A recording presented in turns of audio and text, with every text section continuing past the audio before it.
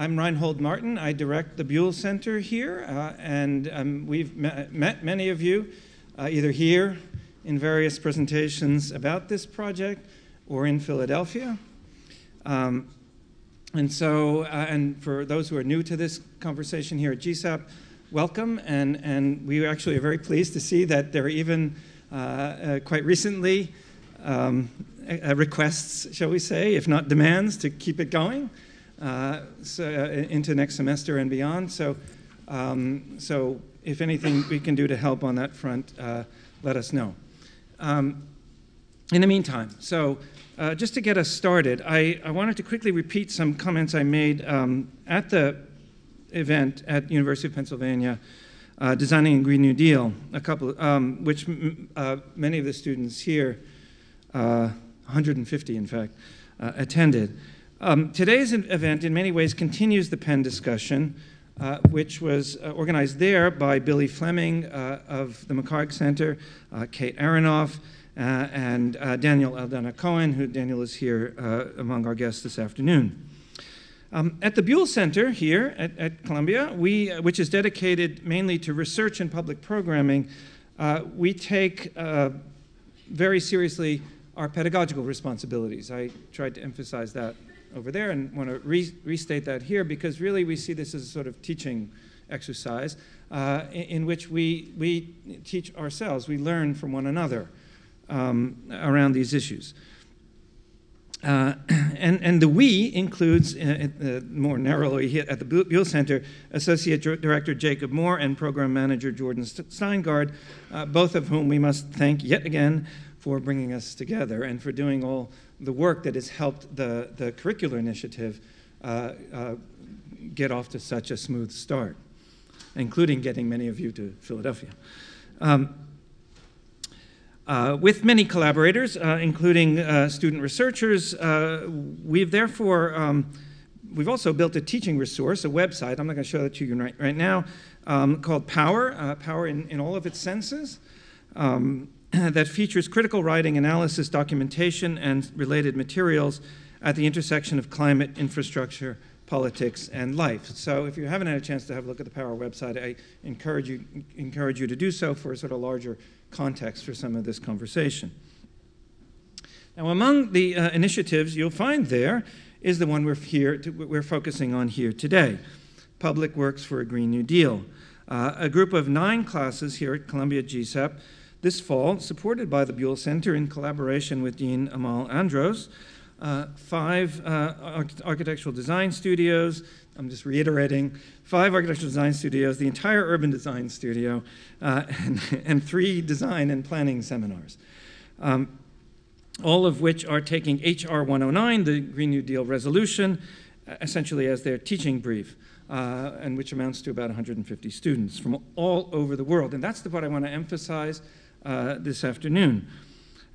Since, although the GND, in the form that we're discussing this as a House resolution, congressional resolution, is US-based, the relations of climate change and society on which it centers are not just planetary or global. From a social, political, and technical point of view, they are precisely transnational, transregional, and transcultural. And I know that it's this kind of tension between a particularly US-based project and the many inputs, including personal experience, previous education, and so on, language, that all of you bring to our shared sort of table here. And we want to take those inputs very seriously in this sense. So, because we cannot assume that we all speak the same language on these matters, literally or figuratively, which, as I said, therefore is an issue that I hope somehow we can explore in this afternoon's discussion to better measure the scale, scope, and texture of what I think, nevertheless, we can still call the climate justice public sphere. So as I also announced at Penn, to open up that sphere as far as possible, on Sunday, this is sort of the event on the right. You see our 2 events over here. On Sunday, November 17th, the Buell Center is co-organizing a public assembly on the Green New Deal at the Queen's Museum, together with colleagues at the museum, the Architecture Lobby, the New York chapter of the AIA, and our architectural comrades, Francisco Casablanca, and Gabriel Hernandez Solano. Now, you'll notice that the Queen's Museum is located in Representative Ocasio-Cortez's congressional district, New York 14. So it's an excellent place to take another step in thinking and learning together about the GND, in a sense, in one of its sources. There, at this event, activists, organizers, professionals, and academic specialists and elected officials, including at least one member of Congress, will work with numerous publics affected by the toxic mix of injustice, inequality, and planetary warming on what specifically must change on the ground, what, when, and how. So reconnecting policy with politics at all scales, which is one of the larger ambitions of this whole enterprise, and turning the regionalist framework that I know some of you have been discussing of the so-called original, the quote-unquote original New Deal on its head. We hope to model in Queens at this event a kind of situated democratic assembly that can be replicated around the country. So it's not to be definitive, the idea is to try to just to practice a little bit the kind of democracy we have in mind, and around the world. The Green New Deal as democratic process as well as transformative project. So you're all invited to join us there in Queens on November 17th. And then, as you see here, back here in New York at GSAPP, the work that's coming out of the classes that we're going to discuss here will be featured in what we call a supercrit with another of our colleagues in the larger collaboration, Kate Aronoff, the journalist Kate Aronoff, who will respond to those projects. So stay tuned for that. But in the meantime, we want to take some time today to look more closely at specific aspects of the built environment, to kind of bring it down, in a sense, closer to the ground, and related to the teaching here at GSAPP, in order to help give greater specificity to the discourse and debates around the Green New Deal and beyond those debates, including both its larger ambitions and the conflicts and indeed the contradictions that the proposal addresses. Toward that end, what I'm going to do is first hand things over to my GSAPP colleagues, each of whom will very, very, very briefly describe, they'll introduce themselves and briefly describe the course, the aims of the course that they're teaching, after which I'll come back and introduce our speakers, and then we'll head straight into the discussion. So I will just hand it over to the GSAPP faculty. Okay, hello everyone. My name is David Benjamin. I'm teaching one of the design studios that Reinhold mentioned. And just for the context, for those of you who aren't based in this school, the design studios are the design studios for third-year MArch students and second semester AAD students. So those are, if you're thinking in terms of some other schools, it's like MArch 1, the third year, second to last semester, and MArch 2, also the second to last semester. They're combined. We have 18 advanced studios, and 5 of them are part of this initiative here. Okay, so now my studio. It's called Climate Design Corps, Reinventing Architecture, Labor, and Environment. So first, labor. In 1802, the United States Army Corps of Engineers was formed to deliver public engineering services, energize the economy, and reduce the risks from disasters. In 1931, the Civilian Conservation Corps was launched to create immediate jobs and train unemployed young men for future jobs constructing roads, dams, and bridges. In 1961, the Peace Corps was established with the aim of supporting the development in other countries and promoting mutual understanding through voluntary service. The goal here was social and cultural, as well as technical and economic. In 1993, AmeriCorps was launched as a domestic version of the Peace Corps. The idea was for young members to serve in nonprofit organizations and public agencies addressing education, healthcare, and environmental protection. So in the spirit of these organizations, this studio that I'm teaching is imagining a new climate design core, taking a critical look at the earlier models and reinventing them in the context of public works and the Green New Deal. Like its predecessors, our core will call upon young people to commit to a year of service, to work together in teams, to receive training for future meaningful jobs, and to work for the public good. Similar to many of the individual AmeriCorps programs, our core will emphasize diversity of participants and promote social equality through collaboration.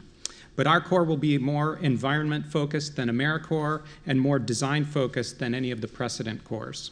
We will imagine that our core is one of the primary elements of the Green New Deal, addressing the climate crisis with urgency and committing to leave no one behind during the radical transformation required.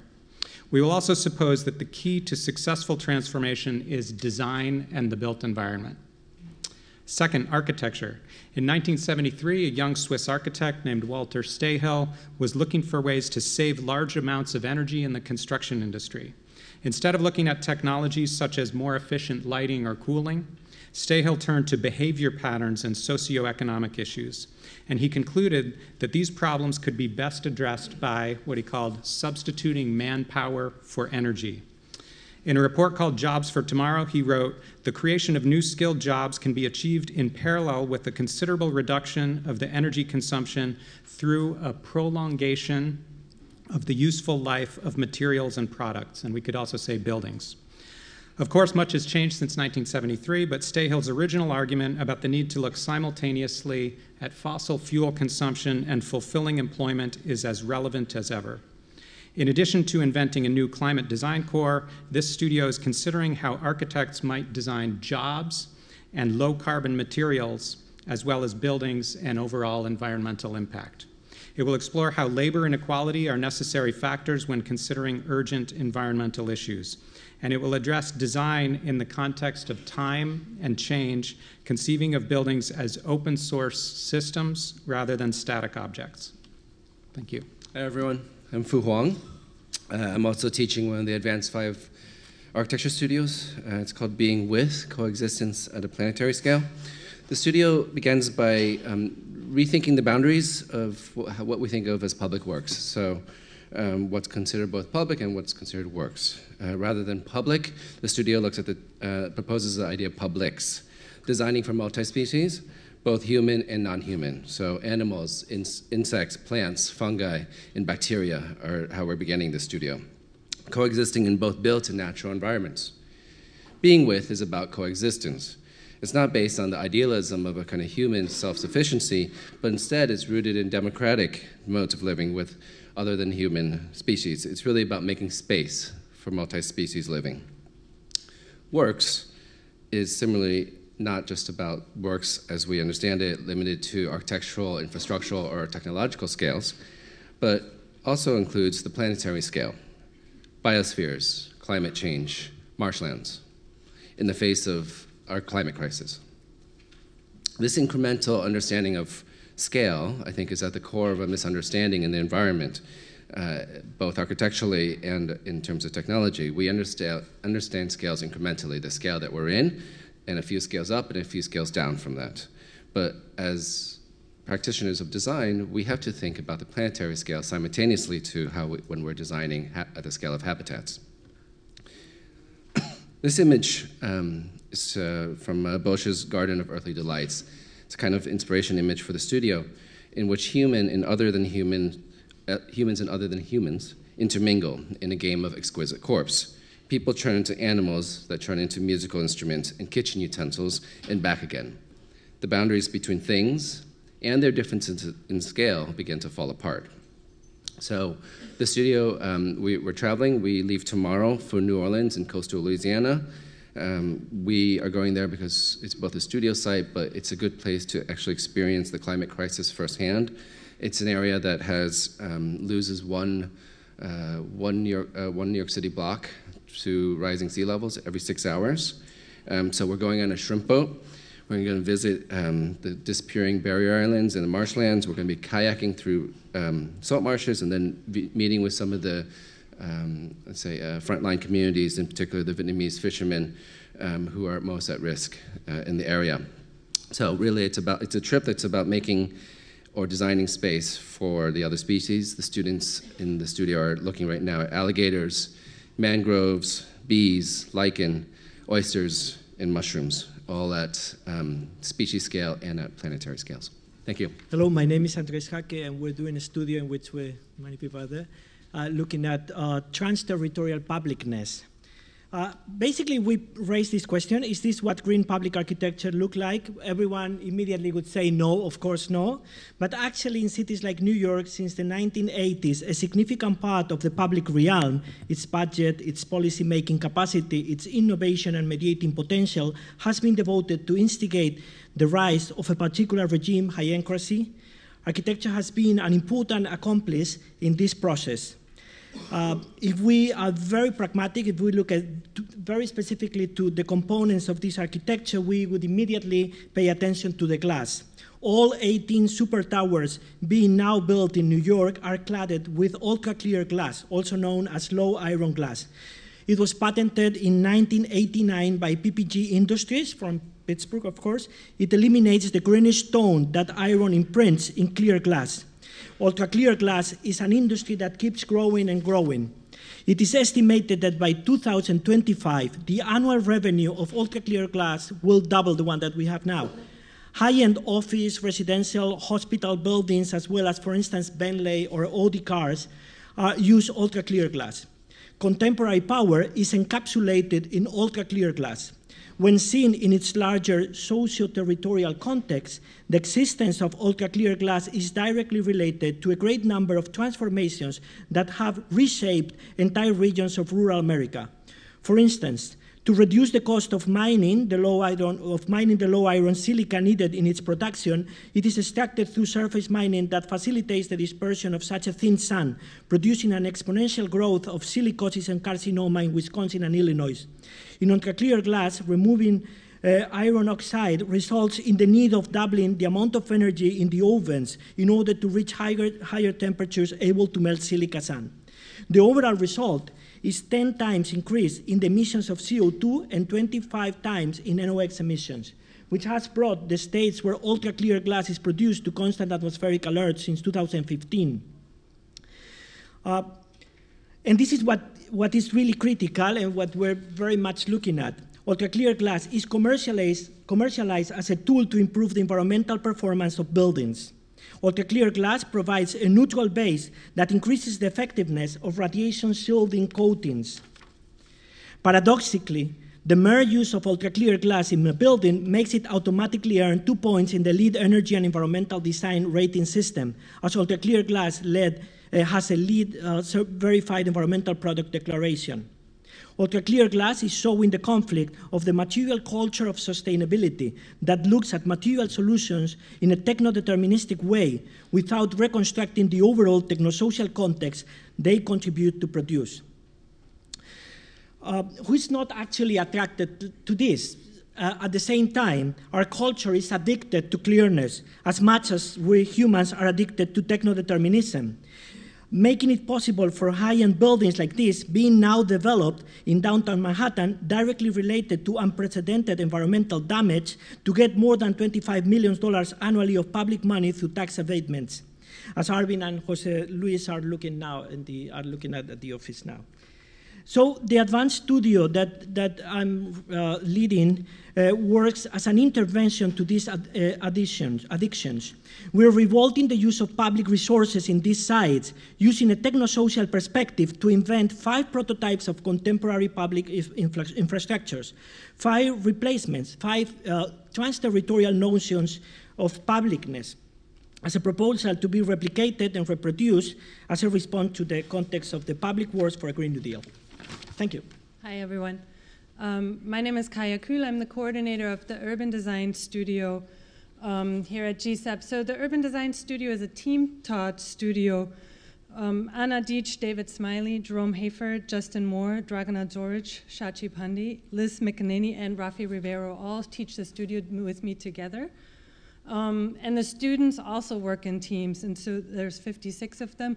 So maybe sort of a bit of background for everyone who's not familiar with this. When Reinhold says the entire urban design studio, that's what he's talking about. It's a very coordinated effort. I think it's 9 of us that I just mentioned, are interacting with all 56 students. To us, House Resolution 109 really reads like the brief for an urban design competition. I want to quote a few things that we read there: building resiliency against climate change-related disasters, repairing or upgrading the infrastructure, building more sustainable food systems, overhauling transportation systems, restoring and protecting threatened and endangered and fragile ecosystems. All of these are things that we consider sort of part of our work. And so when reading the document, we really felt like this is a charge for urban design to get to work and envision what the Green New Deal would look like. For the past several years, the Urban Design Studio in the fall semester has been working in the Hudson Valley in coordination with the Hudson Valley Initiative here at GSAPP, which I also lead, which is a community design initiative that engages with community in the Valley. And so now, too, we're interested in looking towards the region that feeds New York City to imagine what a Green New Deal would look like here in a region that's politically divided, that has historically been the source of power generation for New York City. And it represents a very mixed context, from agricultural fields to small towns and villages, post-industrial cities, large sites of extraction, and suburban subdivisions. And a strong legacy of environmental activism, actually. So the fight against Con Edison to stop the building of the Storm King power plant in the late 60s on the Hudson River has shaped national policy like environmental review procedures and ultimately the Clean Water Act. So it's a site that has a lot of history in thinking about the environment. What you see here is an image of our first review a couple of weeks ago, where we traveled up the river from Yonkers to Troy, not physically, but by virtue of building models of 5 by 2 mile sections of the river and the landscape to sort of understand the place a little bit. And we just had our second review already yesterday, where we began to map the region through the lens of 14 infrastructure systems. And we want to understand both the territory through this mapping, but also unpack sort of the basic knowledge about the goals of the Green New Deal. So, and when we talk about infrastructure systems, we see this very broadly. We will be hearing about 3 of these systems that we looked at more today from our panelists: housing, transportation or mobility, and electricity. But the systems that we looked at also include health, libraries, forests, water, waste, real estate, asphalt, the economy, food systems, and politics. In New York State, the 3 systems that our speakers will be talking about make up about 60% of the total greenhouse gas emissions in the state. So just tackling those is a big part of the picture, but the interconnectedness of the systems, I think, is also something that we all learned yesterday in our review and are looking forward to unpack for the rest of the semester. Good afternoon, everybody. My name is Douglas Woodward, and I coordinate the domestic planning studios and practice for the first-year planners, and I'm also the Chief Planning Officer at Lincoln Center. Hi, Ariella, Maron, co-teaching with Douglas. I have a firm, Line Advisors, that focuses on local government climate action and how to accelerate progress. Okay, so we don't have the 56 students that Kaja has, but our approach with our 19 planning and policy students is to do a very close reading of the Green New Deal and to actually locate it within its tradition or genre, which I personally believe is the manifesto. And so we are looking at it as architecture, as urban design, as planning, and as text. Roland Barthes has said that what we call real is never more than a code of representation. It's never a code of execution. And the Green New Deal is about the best example of that we can see. It's a text written not in the remotest expectation of passage.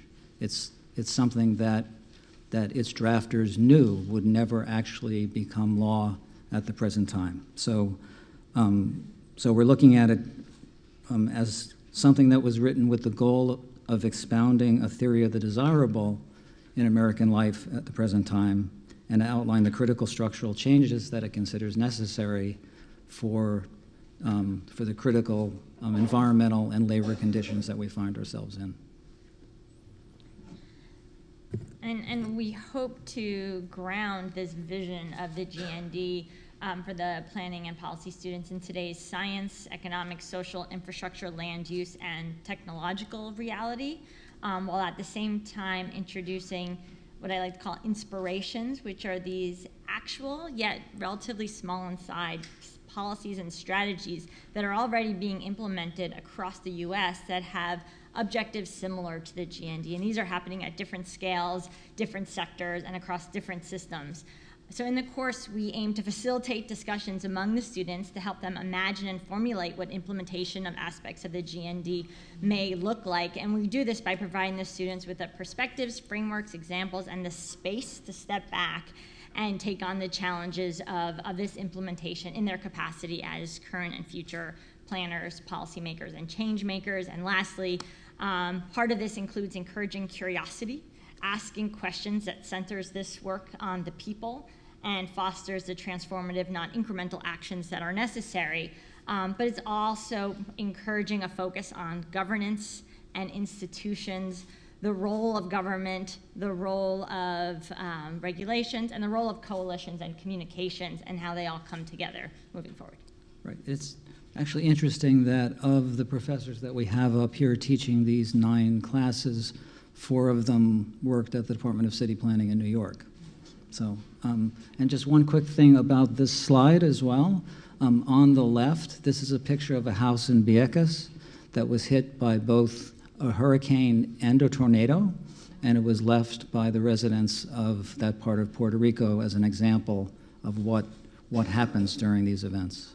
I'm Thad Pawlowski. I'm teaching a practicum also in urban planning, along with coordinating it with Kate Orff, who's leading a group of urban designers. You might have heard Kate talk about workshopping the Green New Deal in Philadelphia last week. We think that the Green New Deal is a call to action, and it really challenges us to rethink our methods as planners and urban designers. And one of the methods that we think is central to the current operations of our professions, but even more so in the future, is the workshop.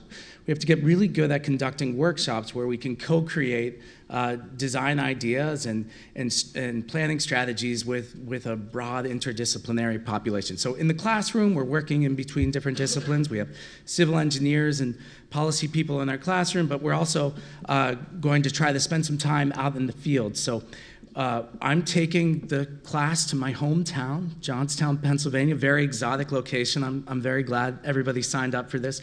Johnstown's it's both in Appalachia and the Rust Belt. It sort of has overlapping concerns of post-industrial economy and a degraded landscape, and a strong sense of despair that's been pervasive for about 50 years, which has been a hotbed for a growing sense of nationalism and radicalism and white supremacy. But it's not all bad. There's good things happening there too, and we want to elevate those voices and come together with voices in the community that want to see what a Green New Deal could mean on the ground. This is Riverwall. Johnstown is known as the flood city. It flooded several times. In 1889, there was a flood that killed 3,000 people, sort of a mythic early natural disaster in U.S. history. And the Works Progress Agency built these river walls, about 24 miles of river walls in 1936.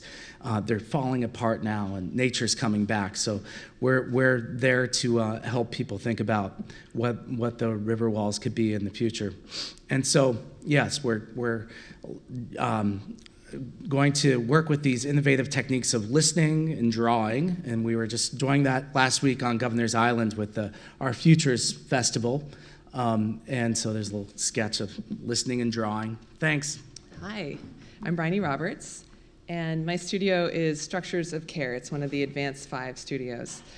And so our studio is looking at the Green New Deal through the lens of the social justice elements of the proposal, and starting from the philosophical framework of the ethics of care. This framework has been growing in popularity in social activism circles as well as ecofeminism. And it's looking at the intersection of environmental sustainability and social sustainability. So the studio is looking at care at multiple scales, thinking about land use, programming, labor, and materials. Our program is a childcare facility in Jackson Heights in Queens. And we're looking to a near future in which universal childcare is a reality, as described and proposed by Elizabeth Warren. And in New York, it seems even more feasible given the amazingly successful rollout of universal pre-K. So we're looking to that really as a model. So in terms of public works, we're looking at social services as a really powerful tool for bringing resources and support into communities, for funding green building and sustainable land use, and also creating more equitable labor conditions. So the childcare facility, we're imagining it as a social anchor within a community land trust. The community land trust is also a growing phenomenon, particularly in New York, and it's a kind of collective land ownership that enables long-term affordable housing, affordable small business spaces, and also community spaces. So we're working closely with a community organization in Jackson Heights, Queens, called Chaya CDC. They're just in the process of developing their proposal for a CLT, Community Land Trust. And so we're working really closely with them on identifying sites and really considering the feasibility of different locations for not only producing the possibility for supporting small businesses and affordable housing, but also creating a hub for social services with childcare at the center. The students just presented their initial research yesterday, which was greeted with a lot of enthusiasm at Chaya, and it's been great to see how the research is really having a positive effect on the conversation about what's possible in that community. So this location is around the corner from AOC's office, so we're really hoping that this will also be part of a very real conversation about what's possible in the neighborhood. In terms of the architectural design, the students are looking closely at the history of designing for children, thinking about designing spaces of play and learning, and looking at materials, in particular materials that are sustainable and non-toxic, but also create a kind of heightened sensory experience and interactivity for the children. So there's been a lot of experimental play already with jute and cork and textiles and different kind of tensile structures. So the idea is to create a very multi-scalar architectural proposal, thinking from the level of materials all the way to the regional issues of land use and ownership. Thank you. Hi, I'm Marc Tsurumaki. I'm also teaching in the advanced studio sequence. And the studio I'm teaching really starts from the recognition that more than a set of ambitious goals and fundamental shifts in everything from agriculture to energy production, from transportation to social infrastructure, the Green New Deal represents, in the words of AOC herself, an effort to, quote, rediscover the power of the public imagination, unquote.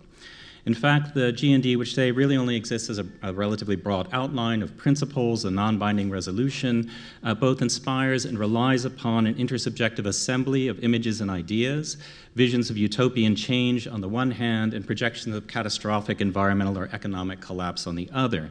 And indeed, it could be argued that the principal battleground on which the fate of the Green New Deal rests is not one of policy, but rather of perception, that its success depends on the degree to which it catalyzes a new form of social imaginary. Therefore, our studio examines how the Green New Deal might provoke new modes of conceptualizing the relationship between technology, society, and the natural world. Recognizing the crucial link between material culture and imagination, the hypothesis is that architecture's most potent role here may be its capacity to envision in precise spatial terms new ways of living in a profoundly transformed world. To do this, we're examining the implications of the Green New Deal through two seemingly disparate frameworks, one, the aesthetic and philosophical category of the sublime, and two, the emergent branch of speculative fiction known as cli-fi. Given that we're confronted on a daily basis on our phones and news feeds with the continual spectacle of nature rendered destructive by human action, the studio is looking at how issues of perception and representation have intersected in major technosocial movements of the past, examining how the historical notion of the sublime, which is situated on the boundary between human inquiry and natural phenomenon, might provide a lens through which to view our current crisis. At the same time, we're looking at how climate fiction both confronts and transfigures the incomprehensible realities of climate change, inhabiting the paradoxical territory between elegy and resistance. In this spirit, the students are being asked to imagine a condition set 30 years into our future, the New York of 2050, a kind of modest leap by science fictional standards, engaging the complex interactions between environments, people, and technologies through specific scenarios within the larger New York metro region, oscillating between the plausible and the as yet unimaginable, between the utopic and the dystopic, between the logics of rational efficiency and the sublime. Our projects seek new urban landscape and architectural formations to reconfigure the technosocial and political imagination. Thanks. You know, I mean, I won't delay further, but it really, I mean, we could just spend about an hour talking about what we just heard, and I'm sure I know many of you are. All of you are, in one way or the other. But to help you know, build a different kind of frame around things that bridges a little bit. First of all, as I said, to the discussion that we had in Philadelphia, and also to the larger conversations, debates, controversies that a number of our colleagues alluded to have characterized our civic discourse. We have four very, very interesting and very expert colleagues to help us to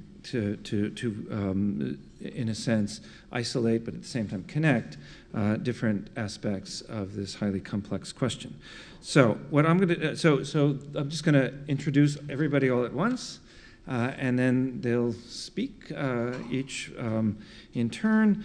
And then we'll go into this sort of panel discussion. We really are trying to leave as much time as we can for questions. So as you're sitting and listening, please, you know, start listing questions also in your heads, because really the goal here is to open up for a discussion of some length towards the end. So on the topic of public housing, Daniel Aldana Cohen.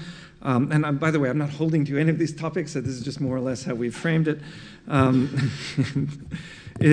Aldana Cohen is who was, as I said, one of the co-organizers at Penn, is an assistant professor of sociology at the University of Pennsylvania, where he directs the Socio-Spatial Climate Collaborative, or SC, was SC squared or SC2? SC2. In 2018-19, he was a member of the Institute for Advanced Study in Princeton.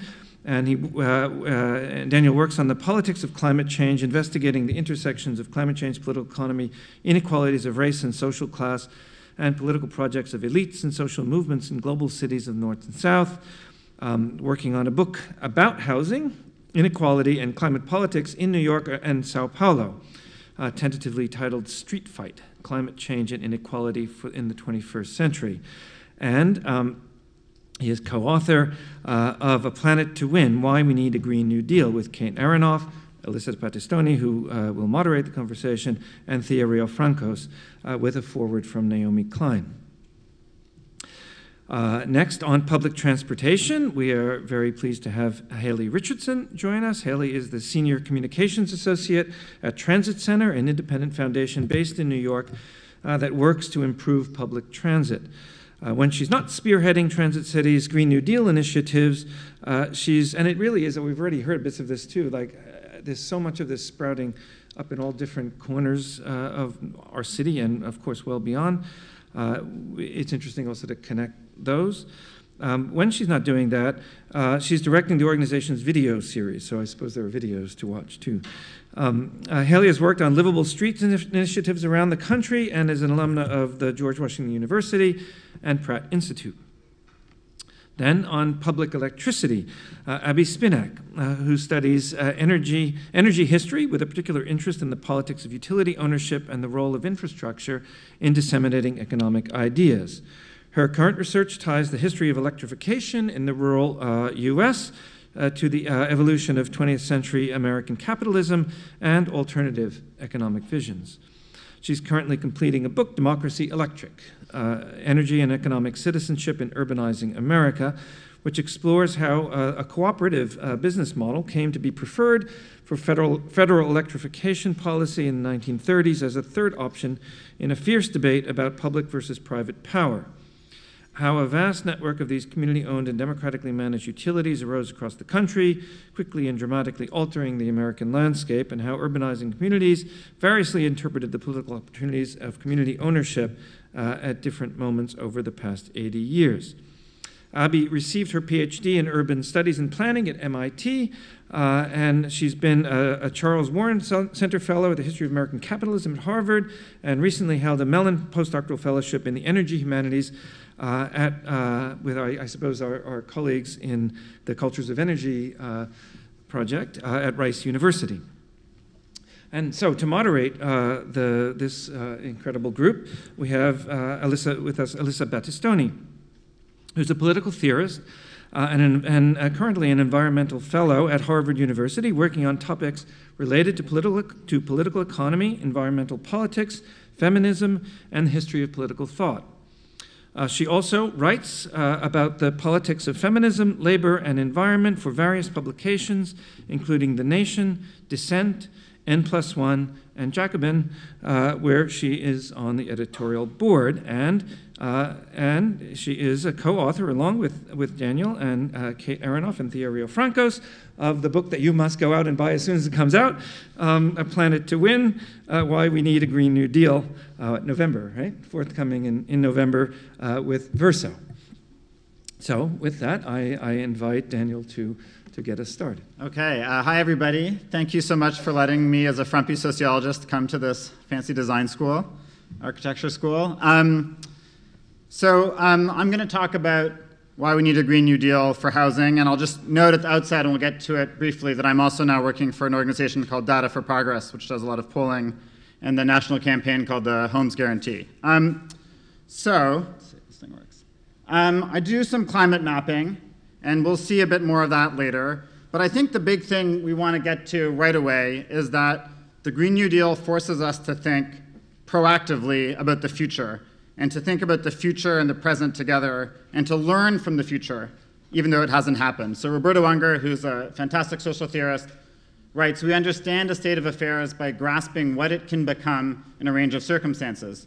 The understanding of the actual is inseparable from the imagination of the possible, of the adjacent possible, of what can next happen or what we can make happen next." Now, this is probably not so controversial to designers, but to us social scientists, we are locked in the past at a time in which it provides poor or incomplete lessons for where we should go. Elizabeth Colbert in The New Yorker has talked about how we're going into a no-analog future. And so for figuring out what the Green New Deal is going to be, I'm going to argue that we need a constant interplay between a political economic analysis and a sort of experimental attitude towards what are the physical changes we can make right away, and what are the big long-term changes that we need to be making very soon. And so when it comes to housing, I'm going to suggest that there are really three things we have to focus on. One is tackling inequalities, which is the decisive contribution of the Green New Deal, a massive attack on the social and racial inequalities that define our times. Second, we need to massively reduce the amount of energy that we use. And A Planet to Win is a book that I've co-authored with Alyssa, and the whole argument is structured around this idea that to provide solidarity for the rest of the world, the form of the Green New Deal in the United States has to include a dramatic reduction of energy use so that we can actually decarbonize by 2030, by 2035. So when people tell you how hard it is to decarbonize because we have to build so much new clean energy, that's true, but the less energy we use, the faster we can decarbonize. And the third piece, what makes this different from green austerity, is that we're shifting from a logic of private consumption of things we don't really need to temples of public luxury, to providing a new form of consumption where we have more time to spend in play with the people we love. And to get there, we need one last green stimulus to create the landscapes of public communal luxury. And housing, I'm going to argue, is an absolutely central part of constructing a new physical world in which we can live with less resource intensity and love our lives all the more for it. Here, we'll skip ahead a few things. So there's a long discussion already in design and in planning, this idea that through housing and through urban changes, we can reduce energy use and then swap with clean energy. And there's an increasingly sophisticated conversation, which we'll get into a bit today, about how transformations to housing can be in a kind of complex sort of circle with the clean energy system. And this is what we really need to think about. So housing is not separate from decarbonization. It is not an add-on to decarbonization, but is the lever for decarbonization. But again, in a way that provides communal luxury. So the case for a Green New Deal for housing. So I want to make 3 quick points before I talk a little bit about precedents. First of all, housing inequality is just as important as unemployment in terms of actually driving the miserable conditions that we see in this country. So the Green New Deal has talked a lot about a jobs guarantee, but if you want to understand racial inequalities in this country and the racial wealth gap, you have to go back to the housing system, which in fact came out of the New Deal in the form of redlining, which made it much easier for middle and upper middle class white families, and even working class white families, to buy homes, very difficult for black and brown families, so that there is a racial wealth gap with a ratio of almost 100 to 1. Huge differential in the amount of wealth that families own, and it has everything to do with housing. In addition to that, what we've seen in the last several decades is many attempts to use home ownership for black and brown families as an escape from the racial wealth gap. And what you've had instead is what Kiangi Amata-Taylor at Princeton calls predatory inclusion. So subprime, the mortgage boom in 2008 is just one example of a larger system where the efforts to include black and brown families in homeownership come through these forms of financial exploitation, which actually cause spirals of debt and poverty. So we want a different model. The other thing is that the crises of housing and energy and inequality all converge in American homes. So not only are renters unable to afford their rent, but 1/3 of households in the United States can't afford their utility bills. And in a place like the Mid-Atlantic, half of black households have had to have a utility shut off, made a sacrifice in something like food to pay their energy bills, heating or air conditioning, or simply had to keep their home at an unsafe temperature. And when you think in cities like Philadelphia and Washington, D.C., which will go from 3 days at 95 degrees Fahrenheit to almost 30 within 3 decades, you understand how grave the situation is. So we can't think about the energy crisis separately from the crisis of inequality, which is very much a matter of homes. And finally, or in addition, we often think that people will say, oh, we don't really need to build that many new homes. We have all these empty luxury towers already. Why don't we just invade the new super glass towers of the wealthy, which I am all for, 100%. But sea level rise alone will displace over 12 million people by the end of the century in the United States. We have heat, we have drought, we have a major obligation of the United States to welcome new immigrants and refugees to this country. So the question is, are we going to have concrete shacks? Are we going to have the private sector and new forms of predatory loan making, or are we going to have public luxury as a model for housing people? Or put another way, what are the conditions under which the next great migration will have a democratic outcome and will feel good, rather than the previous great migration, which ended in a system that sociologists call American apartheid? And then third, finally, of course, we need to decarbonize the building sector. Right, so homes alone, over 15% of US emissions, buildings in total, close to 40. So, sunflower homes. This is an idea that I talk about in the book with Alyssa, Kate, and Thea, which is an idea that when you have homes set up in the right way, you have all electric appliances, you can start to organize home energy use so that it literally follows the sun. You can put your clothes in the washer, and they will wash at 3 p.m. when the sun is beating down. And you have minimum energy required for things like induction stovetop cooking. But so, again, integrating the idea of the home and the energy system. Let's get these, move ahead. Okay, so the idea of combining housing and climate change is really growing in the United States right now. I think it would be a mistake to view this as simply a kind of technical question. If this is going to work, it's going to work because, as the Green New Deal proposes, by combining multiple issues together, by connecting the dots, we'll have bigger coalitions, bigger movements fighting for the things that we need. So I work on the policy team for the Homes Guarantee campaign. This is a campaign of a group called People's Action, and it's really motivated by organizations that are organizing tenants on the ground, groups like Community Voices Heard in New York, or KC Tenants in Kansas City. And we've put out this kind of almost 20-page report just on September 5th, and throughout the entire report, we have Green New Deal tie-ins, sort of talking about the different ways that we can do home retrofits, that we can do public housing that is zero carbon, that we can do green upgrades to existing public housing. And there's been a huge amount of excitement from the movements on the ground saying, like, yes, this is what we want. You know, we want to get in on the Green New Deal. We want to have a piece of this. And within 2 weeks, we've seen the Bernie Sanders campaign release its Housing for All plan that literally endorses the homes guarantee. They say in the plan, we need a homes guarantee. The homes guarantee calls for 12 million new units of social housing in 10 years. Bernie's plan comes in a little low at almost 10 million new units of social housing a year. Currently, we produce none. It's actually illegal in the United States right now to produce new social housing. So we're going to have to change some laws. And the Bernie plan includes a huge section on decarbonizing housing, including decarbonizing public housing. So you're seeing this kind of like immediate groundswell, and you'll see from the groups in Congress as well, I think you'll see from lawmakers pretty soon, a series of bills that are trying to combine climate change and housing. In order to do this, we do need new forms of analysis. So I talked before about political economy. So I'm part of a group at Penn, SC2, Sociospatial Climate Collaborative. And what you can see here is early stages of our mapping efforts for New York City. So the black dots are NYCHA, New York City Housing Authority. 400,000 people live in public housing in New York. So we find where are those housing units, which congressional districts are they in, because the politics matter. Who is at risk of flooding? Those are the blue lines. And then if you look at the shading, what that tells you about is how much does your electricity cost as a percentage of rent?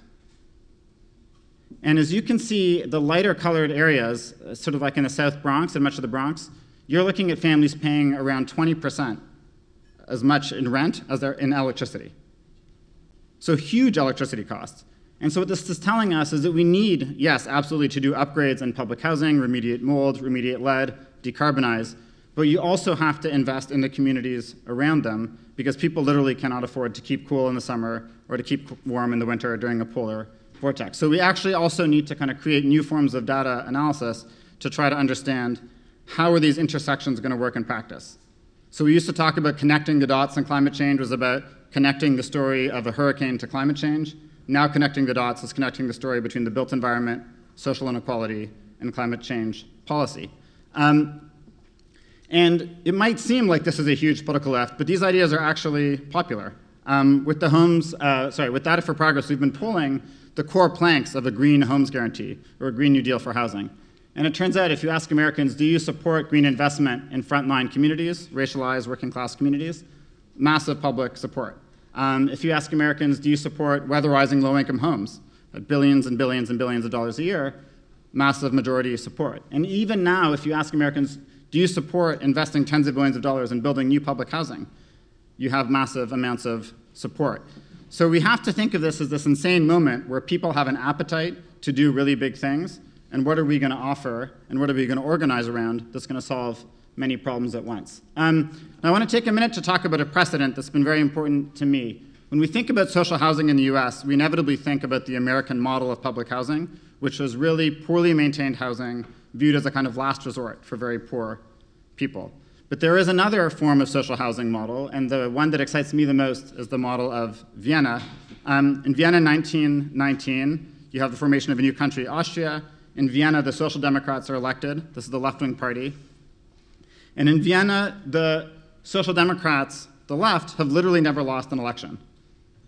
Have literally never lost an election. They were defeated in a civil war by Nazis, not neo-Nazis, but Nazis, in the 1930s. And in Vienna in the 1920s, they built enough public housing to house 10% of the city's population. Very, very high quality. And now, in Vienna today, building on this legacy, 1/3 of the housing is public, 1/3 of the housing is cooperative, and 1/3 of the housing is private. And Vienna's carbon emissions are through the floor. So this is what public housing looks like in Vienna.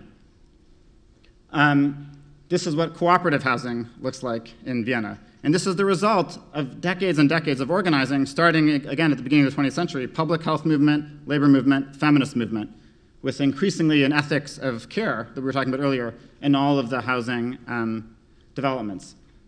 So you can see me here visiting the Karl Marx Hof.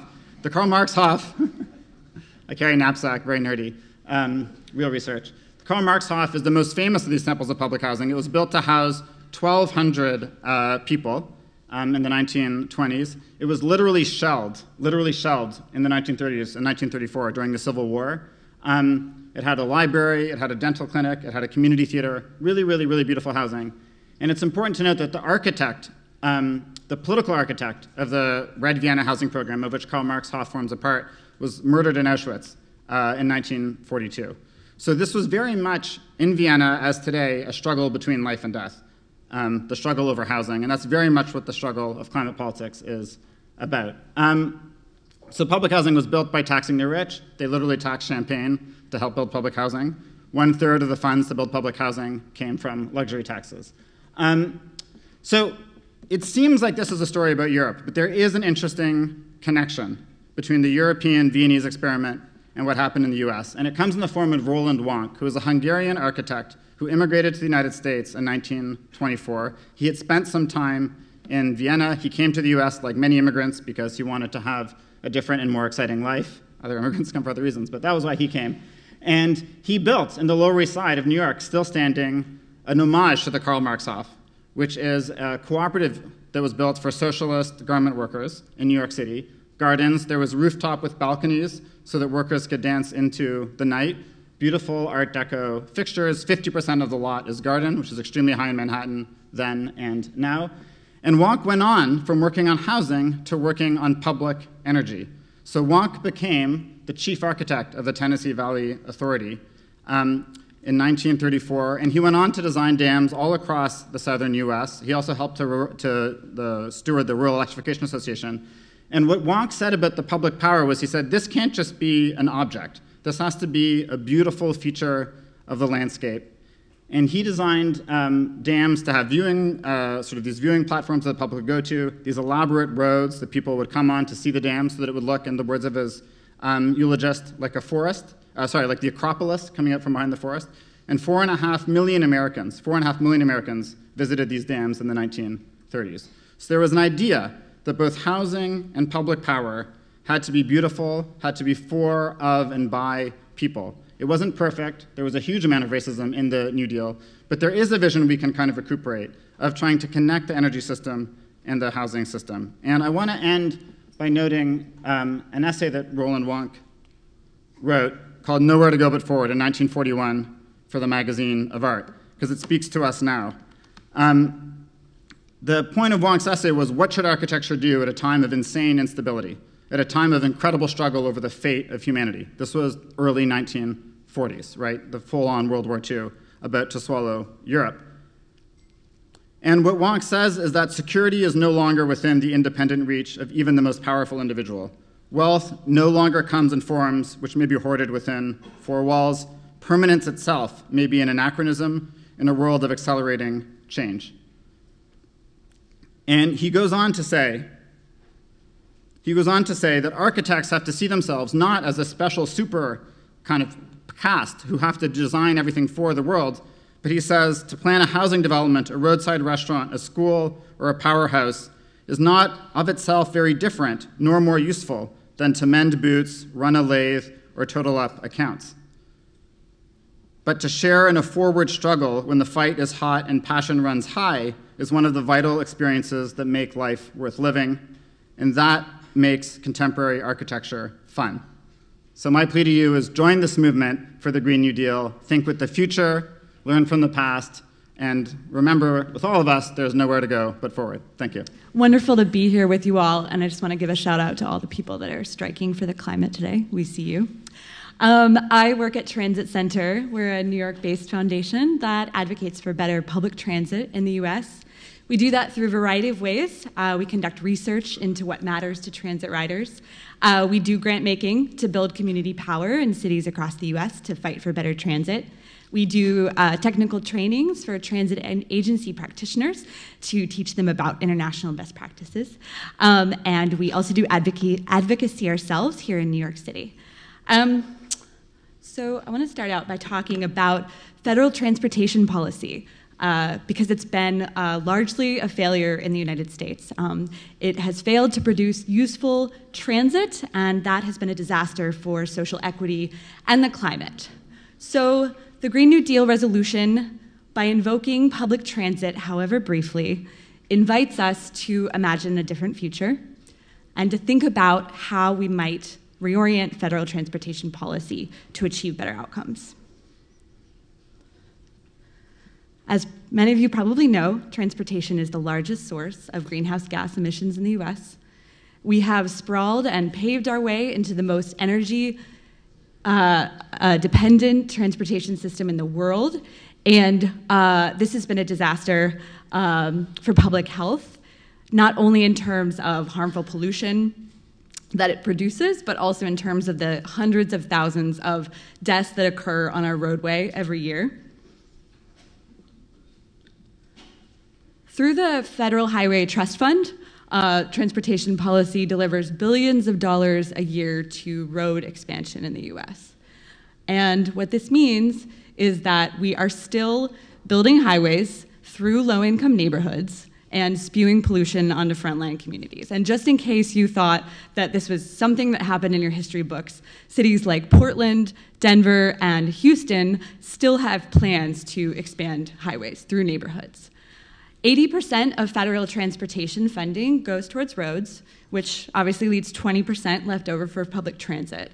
But what's perhaps more insidious is the fact that road funding is distributed with very few strings attached, no goals, no ways of measuring outcomes, whereas transit projects are asked to scrape and claw for every dollar they receive. So what this means is that outside of a few urban centers in the US, we mostly have a patchwork of low-frequency transit systems that are dwarfed by highways that encourage sprawl and all but force a car-based lifestyle onto us. So transit funding is primarily administered through the Federal Transit Administration's Capital Grants Program. And so that might sound well and good, but the problem with this program is that it often funds the wrong type of transit projects. So you'll see transit expansions in the middle of freeways that force people to walk across multiple lanes of traffic and wait in dirty, noisy stations just to take the train. You'll also see projects that extend rail into far-flung exurban places that have no hope of achieving any kind of ridership and help to make the case to skeptical legislatures that we shouldn't fund transit because nobody rides it. We also see the FTA fund projects like mixed traffic streetcars, which are sort of done under the guise of economic development rather than actually providing people with useful, reliable transit. So since the 1990s, the FTA has only provided very small transit agencies with operating assistance, which means that most are on the hook for coming up with revenue to fund operations themselves. They do that through local taxes as well as through fare revenue. But it's wildly insufficient. Most transit agencies are woefully underfunded, which leads to a vicious cycle of poor service, leading to low ridership, leading to further service cuts, leading to, as I mentioned, a further public unwillingness to make investments in transit systems. So access to transit is a huge determinant of socioeconomic, sorry, let me restart. Access to reliable transportation is a huge determinant of people's ability to make progress in terms of socioeconomic mobility. So we know that transportation is the #1 determinant for whether somebody can escape poverty. And so this graph is showing the number of jobs that you can reach by driving in 30 minutes in New Orleans versus how many jobs you can reach by transit. As you'll see, there's a radical discrepancy, and this trend holds in just about every major US city.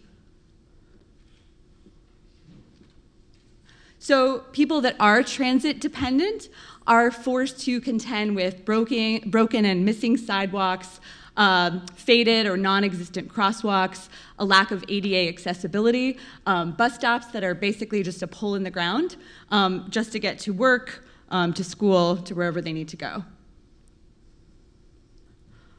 So the contemporary discourse about transportation in a Green New Deal has largely centered on electrification of the vehicle fleet. And you'll see that reflected in many of the Democratic candidates' climate plans. But it's really important to point out that electrification is important, but it's radically insufficient to solve our transportation problem. As the California Air Resources Board recently concluded, we absolutely have to reduce driving if we have any chance of meeting our emissions targets. And Project Drawdown is a climate modeling organization, and they also concluded that electrification is just one of myriad policies needed to meet emissions targets by 2030. We need to make it much easier to walk and bike places, as well as put reliable, frequent transit within reach of a much greater number of Americans. And furthermore, an electrified vehicle-based transportation system is much more energy intensive, which makes all of the other initiatives we want to undertake that much harder. And it's also important to point out that a lot of the harmful health matter from cars actually comes from the tires and the roadway wear, not just what's coming out of the tailpipe. So from that perspective, electric vehicles don't solve our problem at all. And there's also the issue that car ownership is a trap. And if we continue on this path of forcing people to spend $30,000 a year just to participate in society, we have failed. There are 7 million Americans that are currently underwater on their car loans because they had to buy a car because they couldn't rely on transit to get to work. Once again, electrification, even with generous subsidies, does not solve this problem. So a lot of the opposition to the Green New Deal frames it as a sacrifice. And while it's true that we will have to change the way that we move around, if we do it right, it won't feel like a sacrifice. Transit that comes every 3 to 5 minutes, sidewalks everywhere, that'll enable you to go where you want to go without having to get in your car, that's not a sacrifice. Transit that feels like a life hack, like you're getting away with something. Temples of public luxury, as Daniel talked about. So how do we get there? The first thing is that federal transportation policy needs to set goals to reduce greenhouse gas emissions. It's shocking that they haven't done it yet. We also need to set goals to reduce vehicle miles traveled. We also could set a federal goal of putting a certain percentage of Americans within walking distance of frequent transit. We need to stop building highways. Any federal money that's going towards roads needs to be dedicated to wringing more capacity out of the roads that we already have by adding bus or HOV-only lanes. We should also incentivize states to tear down highways and replace them with street grids that encourage walking and biking. So it's always Infrastructure Week in Washington, and a lot of the debate about transportation does involve infrastructure, but really we need more service. We could double the amount of transit ridership tomorrow if we decided to put resources into running service. And Canadian cities have double the per capita transit ridership that we do, and it's just because they run more service. Another thing is that we should exempt transit priority projects like this red bus lane in Boston from environmental review. It has inherent environmental benefits. We should be greenlighting these kind of projects. We should also be putting transit where the people are. We shouldn't be building expensive rail lines to the cornfields because a member of Congress really wants it to happen. We should put federal funding towards projects in places where the highest number of people will ride it, like the long, languishing Utica Avenue subway line in Brooklyn.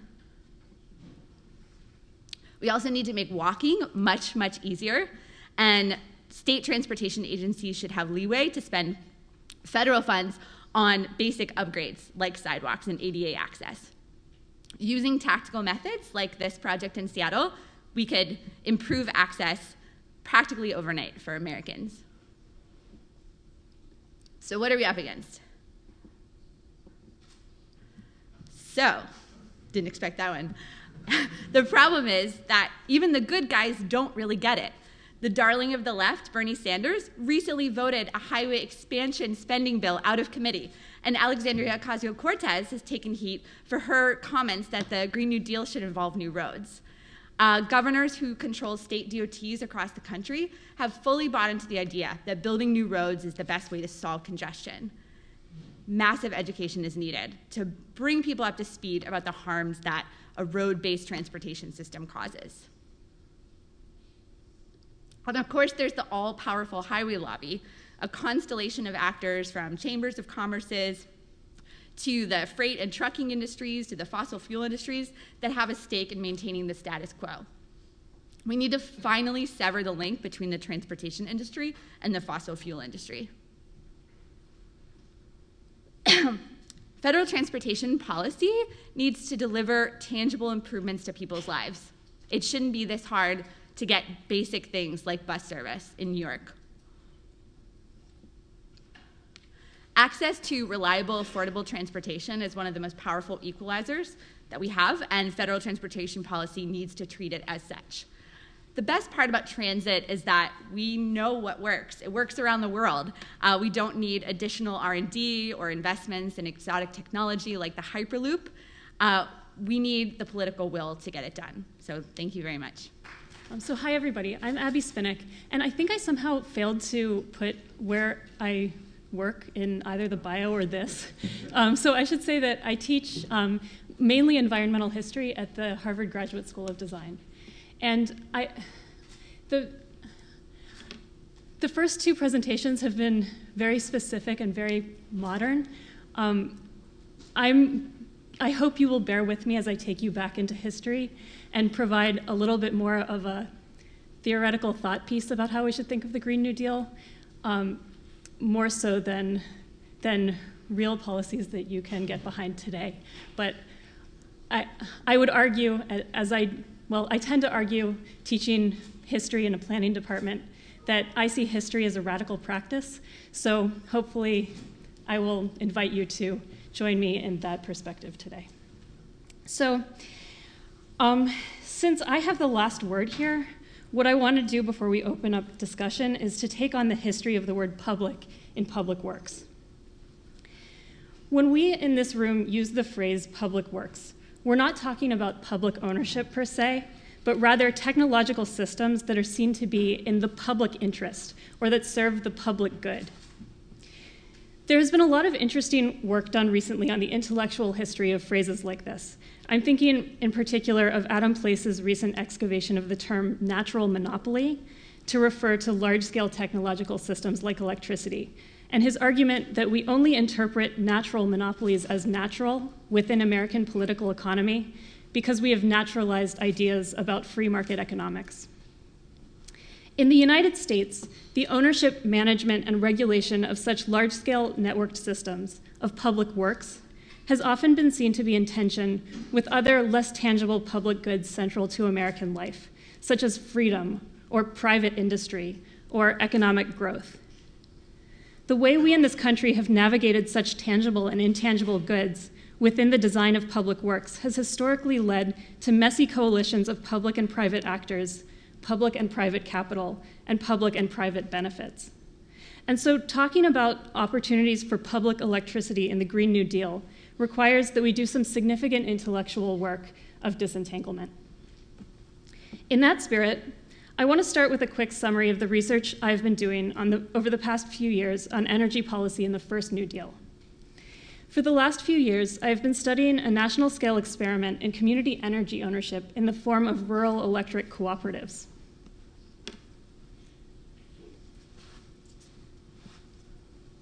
In the 1930s, vast discrepancies between electricity access in rural and urban America became a proxy for many of the social ills New Deal era reformers wanted to address, from rural poverty during the Great Depression to the existential environmental threats of the Dust Bowl, to the international status of the United States as a developing industrial nation.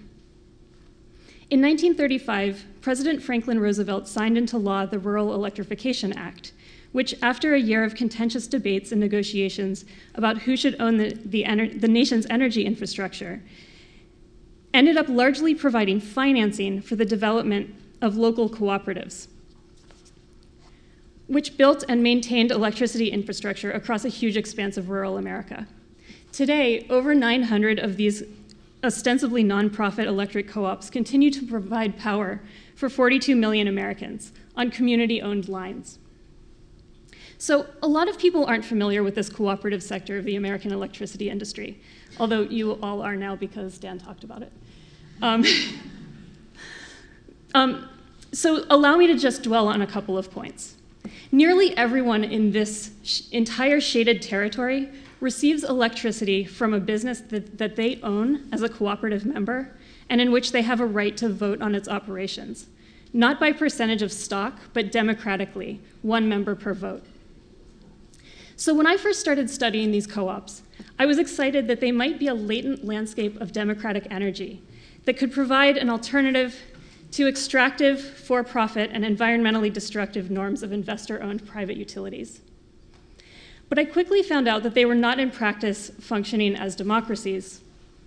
And in fact, the most exciting work being done in electric co-op territories in the 21st century has been by activists trying to reclaim the democratic potential of these co-ops around local issues of social and environmental justice. So my research has thus become more about how these energy cooperatives became co-opted into other kinds of economic and territorial projects over the last 80 years.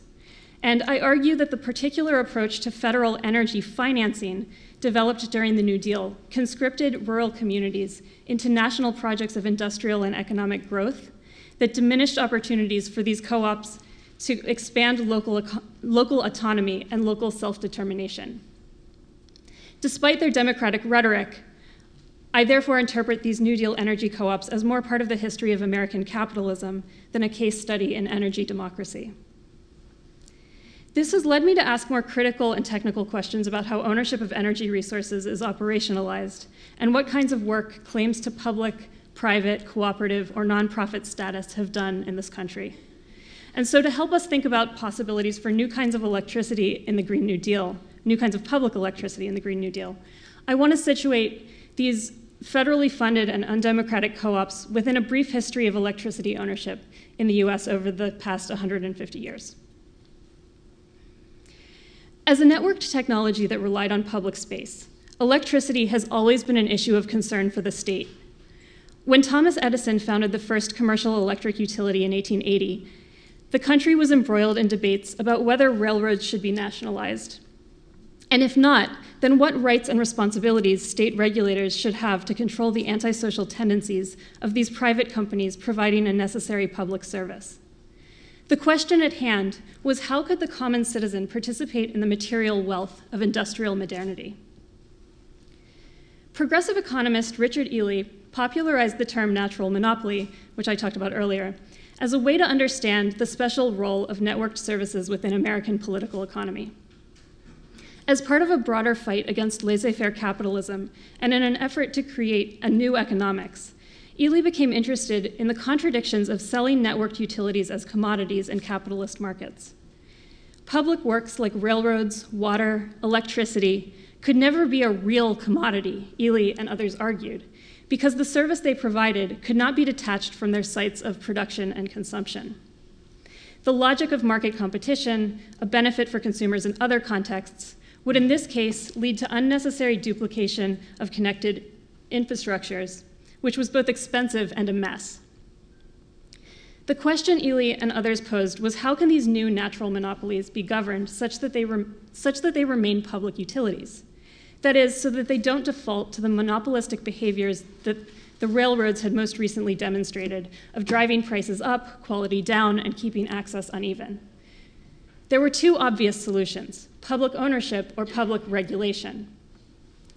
Many at the time believed that public utilities in the hands of private companies was fundamentally antithetical to democracy. As early as 1881, the first municipal electric utilities were founded by progressive city governments, and by 1900, 710 municipal plants were in operation. Studies of labor conditions at public and private utilities in 1901 found that municipal plants paid their workers 35% to 45% higher on average than private plants, with better working conditions and lower rates for consumers. So electricity magnates watched this proliferation of municipal power with trepidation. As early as 1898, Thomas Edison's protege, Samuel Insull, started advocating for state regulation of public utilities. As historian Richard Hirsch has written about in detail, shrewd power company executives realized that state oversight would legitimate the status of utility companies as natural monopolies and allow them to pursue continued growth and consolidation without public outrage or calls for municipal takeovers. Insull and others quickly learned how to influence regulators to tip the scales in their favor against municipal utilities, for example, by pushing for legislation that prevented municipal systems from expanding outside their city limits, say to rural communities. By the 1920s, municipal power was in decline. By protecting utilities from competition, regulation also made utility stocks and loans safer gambles. In short, making money cheaper for utilities, who started experimenting with financial products in addition to electricity provision. This included their own brand of public ownership. By the 1920s, utility executives saw their stocks passing into the hands of the small investor. They lauded this as, quote, true public ownership under public regulation without sacrificing the initiative and efficiency of private management. Against the resurgence of regional and state power authority plans in the 1920s and 30s, utility managers argued that the threat public power posed was not just to the private companies, but to their millions of stockholders, including the widows and orphans who depended on the safe stock of regulated utilities. So, just as a quick aside, one thing I've been writing about lately is how the United States knew it was an outlier in terms of utility policy. A lot of other countries at the time had nationalized their electricity networks. American commissions went abroad to study these systems frequently, and starting in 1924, regularly participated in world power conferences. An organization started after World War I with the idea that freer technological exchange was vital to maintaining world peace, and which delegates by the 1930s referred to as a technical League of Nations. Despite these international influences, New Dealers continued to approach private investor-owned utilities as the norm and focused on expanding high-energy lifestyles as the path to national flourishing, a path which contributed to the environmental and economic situation the Green New Deal is grappling with today. So, I have up to this point been talking largely about the ownership of energy infrastructure, power plants, electricity lines, and the like. But what about the ownership of energy resources, the nation's supply of coal, oil, and natural gas? The ownership of natural resources, in my opinion, is one of the best illustrations we have in this country of how property rights are cultural constructs. In the US, we separate surface rights from mineral rights in property ownership. That is, if you own a plot of land, you may just own the surface of it. What lies beneath, the coal, oil, natural gas, water, may not belong to you unless you have also explicitly purchased the mineral rights. Even if you do own your mineral rights, your neighbor may have the right to drill or draw resources from under you. Geographer Matt Huber has written about how the legal structures governing private access to subterranean pools of oil historically has led to rampant overproduction and the glutting of the market. In his 2011 article, Enforcing Scarcity, from which I shamelessly stole this cartoon, Huber recovers a particular episode in Texas and Oklahoma that led to the declaration of martial law and the forced closing of thousands of oil wells. This violent episode was not about the management of oil as a resource, but rather the management of it as a commodity. State intervention was required to keep the oil market from collapsing due to oversupply dropping prices below the cost of production. By 1933, there were widespread calls to nationalize the oil industry as a public utility. The idea of oil overproduction is tied to the idea of profit. If oil is to be profitable, then the institutional apparatus built around its production needs to maintain the circumstances that keep oil prices high enough for a profit and low enough for mass consumption. When oil is nationalized, then the bookkeeping becomes different. Then it becomes part of the economics of the nation in the more classical sense of keeping one's house in order, part of a more expansive calculus that weighs the technical costs of extracting oil from the ground against the environmental and social harm that that extraction entails. Again, the ultimate path the United States took, to regulate rather than nationalize, was a choice in a more variegated international context of state ownership models. The fact that oil has persisted here as private property should give us pause, especially as these rights to so-called fugitive substances like oil and gas that move underground with no regard to terrestrial property lines have increasingly led to well-documented problems of environmental injustice. Okay, so what do mineral rights have to do with public electricity? If the Green New Deal, as many have argued, means a vast expansion of electrified goods, then, as with oil, it is in our interest to pay attention to ownership throughout the commodity chains that enable all of that green technology. I worry that by continuing to promote the growth of green energy, green construction, green infrastructure as a path to social justice, Green New Deal advocates are bolstering a cultural script that delays a needed reckoning between American democracy and nature. Energy historians in recent years have highlighted the environmental contradictions inherent in the green economy as a modern manifestation of an American energy exceptionalism, an enduring cultural narrative that we have a right to both pristine nature and unlimited energy. In pursuit of this, the landscape of this nation has been shaped to give the average middle-class citizen an experience of energy that feels, in the words of Chris Jones, profoundly immaterial. Of course, this relationship with energy has been achieved largely through the spatial separation of extraction and consumption, made possible in part through federally subsidized networks of power lines and pipelines, and the pervasive marginalization of communities who live in landscapes of energy production. Even if the Green New Deal focuses on reparations for these frontline communities, the question is at what scale? If I can borrow a dystopian vision from sociologist Max Eil, a Green New Deal focused on investments in green energy paired with job creation for the United States, especially in this political climate, could lead to a future of fortress eco-nationalism, green social democracy at home, and militarized maritime and terrestrial borders, and beyond them, resource extraction for domestic clean tech. In other words, it doesn't matter if a municipality or a cooperative owns the solar panels that power your Tesla if the electronics that run it reinforce extractive neocolonial practices in the DRC, as urban political ecologist Maria Kaja has recently written about.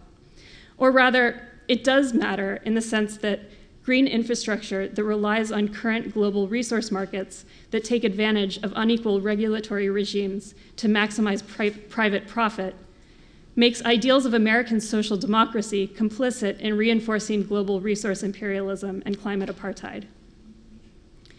When you follow the money through the first New Deal's experiments in electricity ownership, it's easy to see how the prioritization of economic growth as a public good eroded what we might talk about today as the potential for greater energy democracy. I therefore listen with trepidation to Alexandria Ocasio-Cortez's reassurance that every dollar of investment in green energy has an expected impact of $9 of economic growth, or in Bernie Sanders' projected 20 million jobs. There's no reason to believe that a Green New Deal that maintains a national growth orientation won't fall into similar traps of inclusion and exclusion, except maybe if they read your book, which I'm looking forward to. Okay, so what I just said, it's not a unique argument. But thinking about electricity beyond a public utility as a venue of interacting local, national, and global property regimes may help us gain purchase on what we intend to do with public electricity in the Green New Deal. So I want to end with some questions about ownership, thinking about the Green New Deal internationally. Can we envision new ideas of public ownership that create international coalitions of environmental justice around global resource extraction for a green economy?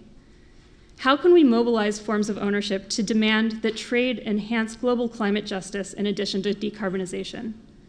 Can the commodity networks necessary to construct the 21st century Green New Deal state also be redefined to channel direct reparations for extractive industries, both within and beyond our borders? What would that kind of ownership look like? What role can American definitions and practices of property play in constructing these new contracts? The critical question of public electricity for the Green New Deal, then, in my opinion, is not one of ownership so much as it is one of power. So thank you all for coming out. This has been a really great set of presentations, and I think this is a really wonderful topic because I tend to think of the Green New Deal as really a project of reorienting the relationship of public and private, the sort of trend towards privatization we've seen certainly in this country for the past several decades, and reclaiming some amount of public control over our social lives, economic order, and many other things that that our panels have discussed. And so that's all really great. And I'm going to just start off by asking a couple of questions and or sort of posing some topics to the panelists. And then have some questions from the audience, and if folks want to reflect some on the themes yourselves, that would also be great. So, but I'll just start off with a few questions to get us going. And the first one, Reinhold sort of hinted at in his introductory remarks, and then I think Abby sort of came to at the end a bit, and it's around sort of the question of the relationship of where does the sort of American Green New Deal stand in relation to the rest of the world? And that, I think, could take a lot of different forms. So obviously we know that climate change is a planetary phenomenon that requires not action only in one country, but what does that mean for a sort of national program? And I think that there's a way of thinking about, certainly I think we've seen references to programs in other countries, whether that's Red Vienna, or the sort of comparison of different kinds of energy regimes in different countries. But so there's a question of whether, on the one hand, there's an American exceptionalism around how we have thought historically about the public and the private, around the kinds of housing, transit, energy, whether there are things that America can learn from the rest of the world, certainly. And then I think there's a question of how far some of the things that people are proposing here, that the Green New Deal, as put forth in the House resolution, where that travels, how much of that can travel beyond the U.S. But then beside the sort of comparative question of what can we sort of take from one context and move into another, I think there's a question of how the Green New Deal fits into this sort of broader climate program that I was just mentioning. And I think Abby's comments certainly suggested some of the dangers of having maybe a Green New Deal that is focused on promoting maybe the well-being of Americans above the rest of the world. But we could certainly, any domestic program always has ties to the global and to the international, and so where do we see those in these different kinds of programs, and how can we think about the relationship of what we might be trying to do here and the sort of examples we've heard about here to other places. So let's start there. Well, whoever wants to go. I mean, maybe I'll just really quickly say that I'm not concerned about the Green New Deal promoting the welfare of Americans per se, but more so how it's being operationalized through the idea of economic growth, and how I still see in the Green New Deal this sense that economic growth is a public good, and I think your book is going to address that. So I'm hoping that more of that conversation becomes part of the Green New Deal. We definitely try to address many things in the book, but whoever wants to go, jump in. Yeah, I mean, the transportation component of this is fairly clear-cut. The U.S. exceptionalism has gotten us to where we are today, and I think for other countries grappling with this, well, transit ridership is fairly healthy in a vast number of countries around the world, and so I think we really need to borrow from public policies that encourage transit ridership, like a focus on improving the bus, which is often sort of the stepchild of transportation systems. But if you go to places like London, if you go to places like Seoul, it's actually better to take the bus than to take the subway. And so I think that's one area where we really stand to learn from the rest of the world. I love the bus. I'm such a huge fan of buses, and I could not agree with you more. I think one lesson we can learn from other places around the world, including Flatbush in Brooklyn, with the dollar vans, is that it doesn't just have to, the bus is central, but you have in most developing countries, quote unquote, global south countries, a vast spectrum of collective transit sizes. So anybody who's traveled outside the US will know that you are sometimes in a big taxi or with many people in it, or you're in a mini van, or you're in like a little mini bus. So one of the things that I think we absolutely have to do is nationalize Lyft and nationalize Uber.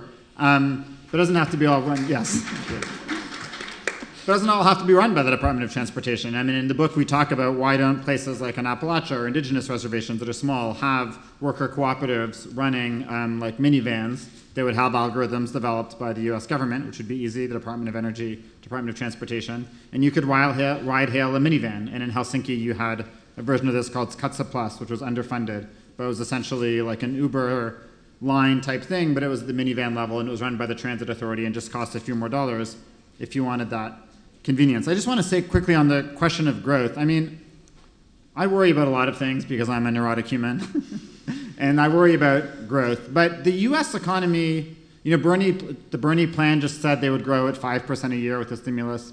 For like a rich country to grow at more than 2 or 3%, it's not really clear that it can. I mean, we haven't seen that in a long time. I sort of feel like, to me, the big question, besides not using up tons of resources in other countries to make clean energy here, that's an issue, and we talk about it a lot in the book and can get into more now, but what role can the US have in changing a global growth regime where right now economy, like the Chinese economy, the Indian economy, are growing in a particular way?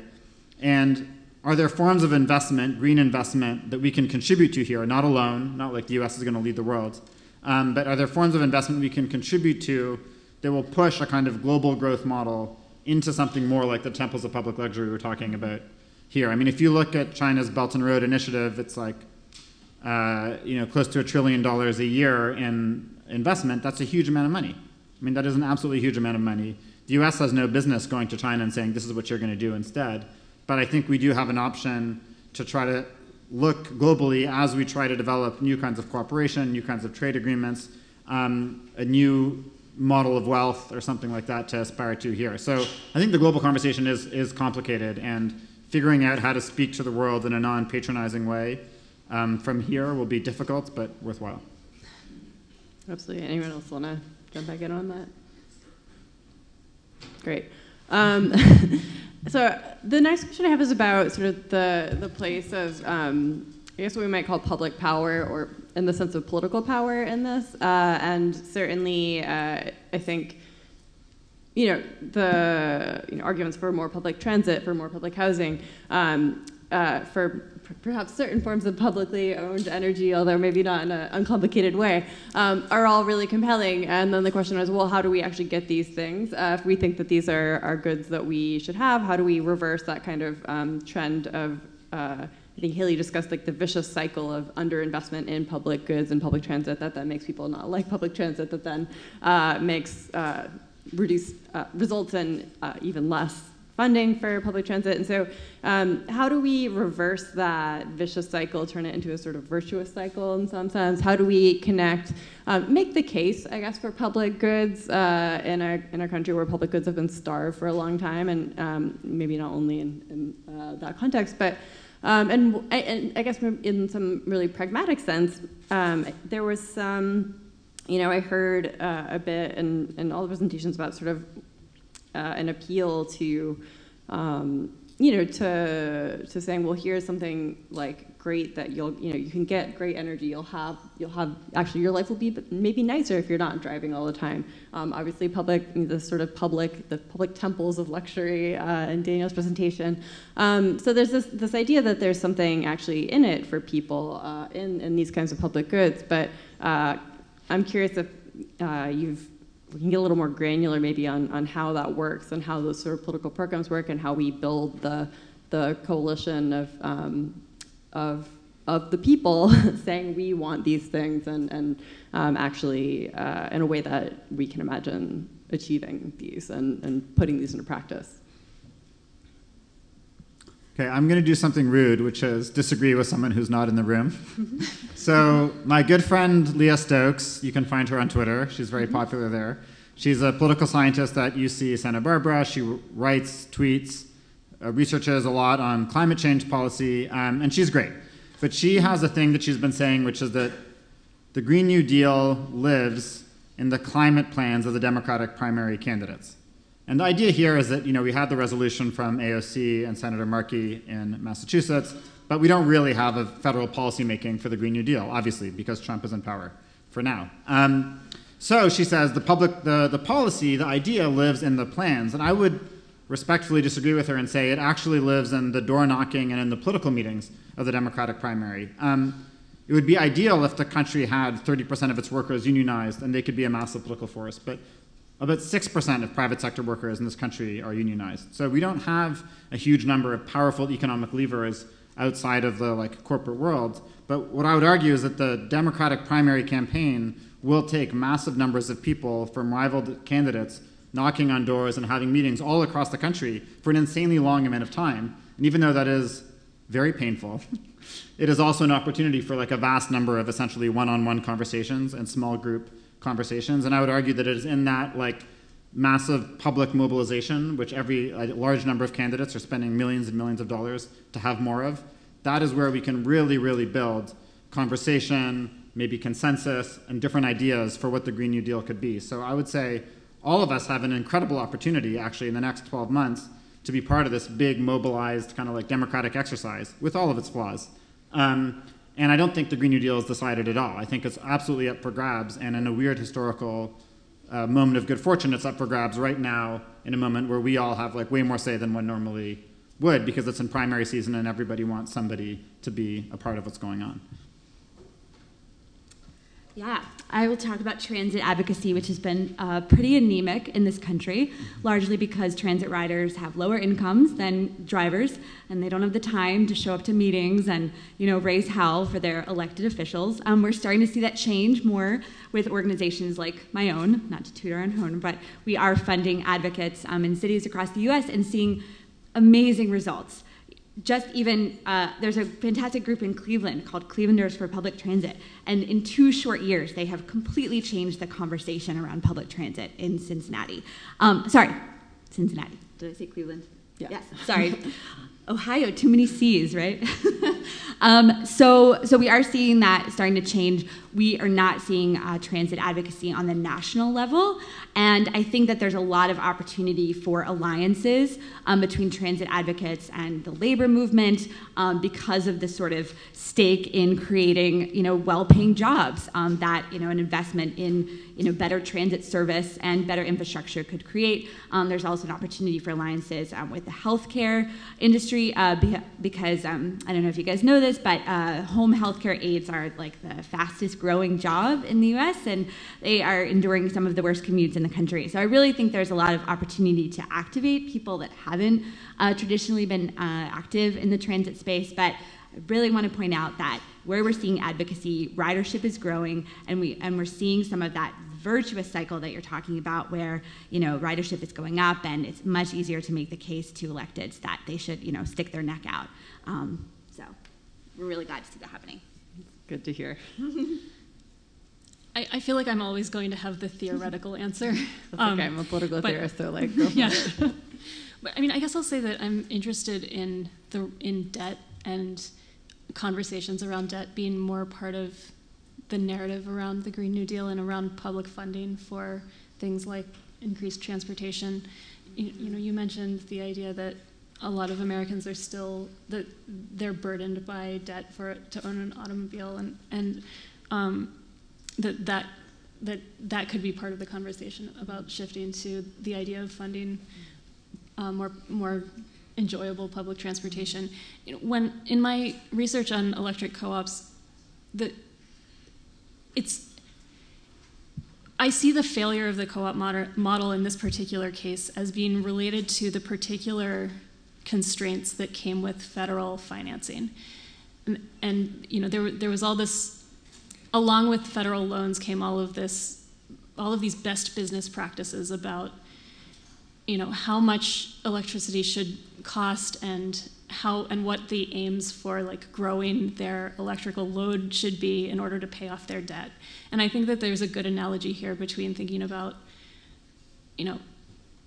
mortgages and student debt and car debt. And we're sort of so much of modern life and the condition, the social conditions that the Green New Deal is attempting to address have to do with inequalities over the violence of perpetual debt. And I don't have a good policy solution for this, but I think narratively that could be connected to the idea of what we're funding for public services, and then that could be powerful. Yeah, I was really struck by that. Hayley sort of pointing to the huge amount of debt people have for using cars. Obviously, Daniel's on the housing. And I mean, in a way, it's, there's always the question, how do we pay for it? How do we pay for the Green New Deal? But people are paying for the privatized services, privatized goods every day. It's just disaggregated and not a gigantic, multi-trillion-dollar number for, it's split up. And so it's, I think, actually drawing attention to actually the huge amount of debt seems really promising and exciting as a way to go, particularly amidst sort of conversations about medical debt and student debt and all of these other forms of debt that have, in many ways, fueled consumption and growth for the past 40 years in the absence of wage growth. And on the issue of wage growth, actually, my next question was going to be on, and this is the last question I'll ask before I open up to the audience, so start getting your questions ready, or comments or thoughts or whatever contributions you want to make. But the last question I wanted to ask you all was about public work and work in the sense of labor. And we heard some about labor and certainly some of the descriptions of the courses, all of which sound really great and exciting.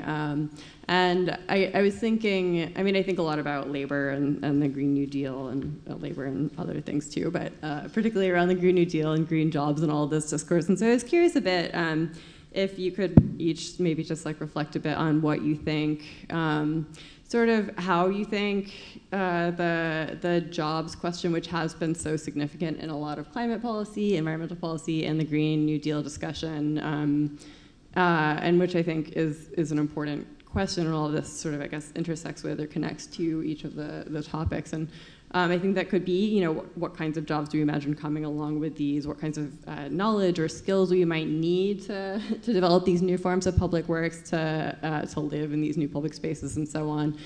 What do we need? What kinds of work are we not doing that we need to do? But maybe also a question of what kinds of work the public goods we're discussing, the public works we're discussing might displace, and how we can deal with that. So I was thinking actually about if we get rid of highways, probably there'll be a problem with, I'm sure truckers won't love that, And so it's how do we think about, as we're thinking about how to build political constituencies, political coalitions around these, how are we thinking about, the ways that these changes might negatively impact some groups of people, and how we can bring those people into our vision in a way. So whoever wants to start with that one. Okay, I'll start. I'll tell a little story. So I'm Canadian. I grew up in Toronto. Congratulations, Daniel. And my brother, Seth, is also Canadian, but he lives here now. And he lives in Carroll Gardens, miraculously. And he's a grip, which means that he works on movie sets and is very good with his hands and is in a trades union, which is, has its issues. Anyway, but it's a good union. And my brother sort of told me a story recently about how the house next to the one that he lives in Carroll Gardens was recently gut renovated. And my brother was just shocked. And he was describing to me, he's like, Daniel, they had all this molding that had been built by the finest artisans of the late 19th and early 20th century. Really beautiful, ornate work, needed to be patched up, but done by really good craftsmen. And it was just completely wiped out to make an empty box. And my brother, who works with his hands for a living, was just appalled. It just killed him that was happening. And I give this example because one of the things that I've learned about as I've been doing more historical research on Red Vienna since visiting is that a lot of the public housing in Red Vienna that was built in the 20s at the time was considered to be kind of laughably old-fashioned. It had a sort of ornate quality that was not in fashion with the more advanced, quote-unquote, socialist thinkers in places like Frankfurt, who had a more kind of austere, modernistic concept of what social housing should be like. But the reason that the housing was like this in Vienna is because there were all these craftsmen who didn't have jobs. And the idea was, our public money, we have to get the best architects to compete, and we have to do a form of building which is also beautification and which creates a form of labor which is sort of beautification intensive. So the doorknobs were all made in factories. You had entire companies that were servicing the housing of Red Vienna, just creating doors, doorknobs, sort of basic things. But anything that had a kind of public-facing character and that could be done by a craftsman, they wanted to make that beautiful. And the reason I'm saying all this is I think about my brother and I think about the debates about trades work and other building trades and the Green New Deal, and I think about what it means to do work that is not resource intensive, but that creates these temples of public luxury. And I think we have sort of lost the notion of beautification in contemporary architecture often. And so what does it mean to rethink the physical landscapes that we want in terms of absorbing work by being beautiful and that being a kind of work that people want to do, right? And if you're talking about sand dunes in beaches to help absorb floodwaters, about creating marshes, housing, transit, and so on, all the physical changes we have to make for the Green New Deal, which is essentially a physical reconstruction of the entire built environment, there are opportunities for beautification and for, I think, a kind of labor that's sort of been lost and that we are in some ways right to romanticize. And I think the people that I know, including my brother, who do work with their hands, would love the opportunity to spend more time making things beautiful and things that last. And those are, I think, values of physicality that are very much things that designers can think about and contribute to and that are absolutely consistent with the best ideals of a Green New Deal. I'm really excited thinking about all the beautiful bus stops we're going to see as part of this. So beautiful. So beautiful. I said I'm excited to think about the beautiful bus stops that we'll see if we commit ourselves to beautiful public goods. We are really at Transit Center. We're really excited about the possibility of infusing transit agencies with operating money to create a lot of well-paying jobs. And these are jobs like operating a bus, which currently are not always great jobs, but they can be. Also, Green New Deal just for sidewalks would create thousands of jobs. I mean, do you know how much of America has no sidewalks? It would, and projects that add walking and biking to existing road space create a ton of jobs. So I don't want to paint too rosy of a picture of it, but I think that it is a tremendous opportunity in the transit and walkable streets arena. Green New Deal for sidewalks. That t-shirt would sell. It's a great slogan. I'd like to see a cultural shift towards having the practice of politics and deliberation about what it means to be a citizen and ideas of democracy to have a place in the workplace. And maybe this is through unions, or maybe it's through, I don't know, federal funding for corporate reform of some sort. But I mean, there are a couple of arguments for this, one of which is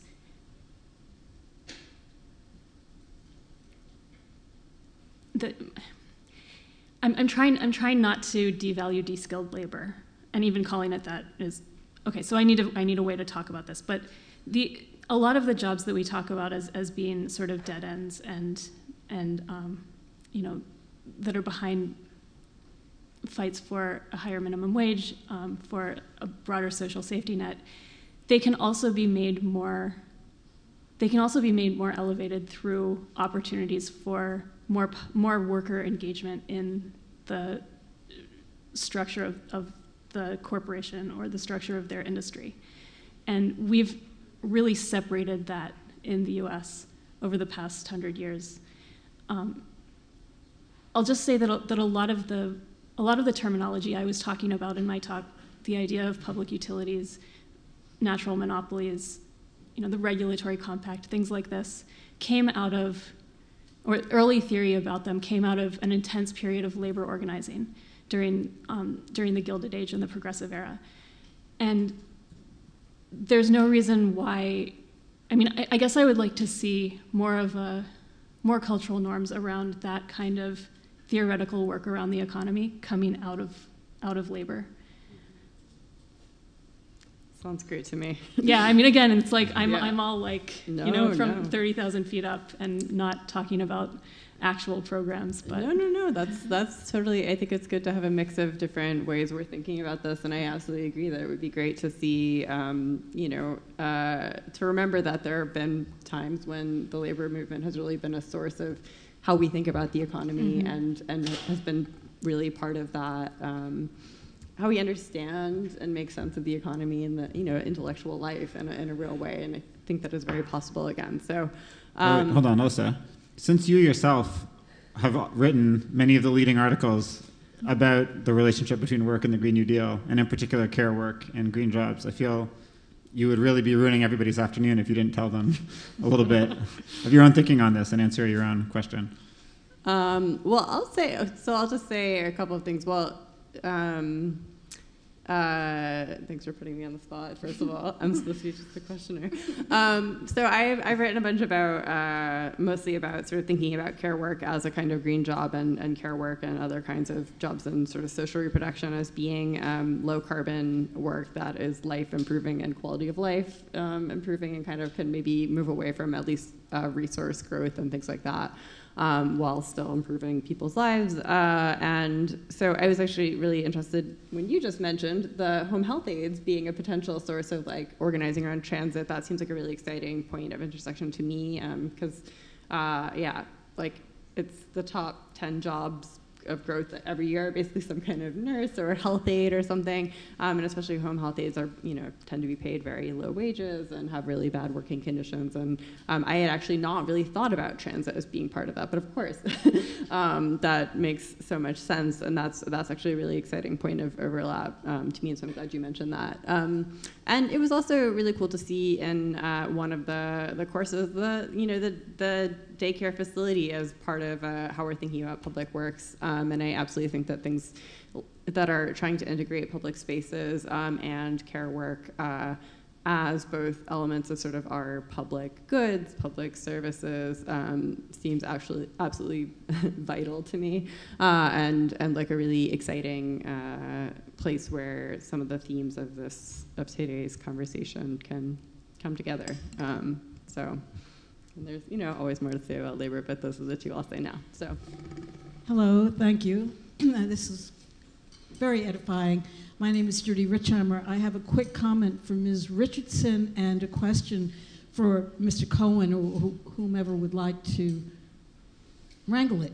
My comment to Ms. Richardson is I am completely on your side in terms of putting greater emphasis on public transportation and downplaying automobile culture, but I disagree that busways should be exempt from environmental review, if only because the more democracy, the more democratic process we have going for us, the better our messaging can be.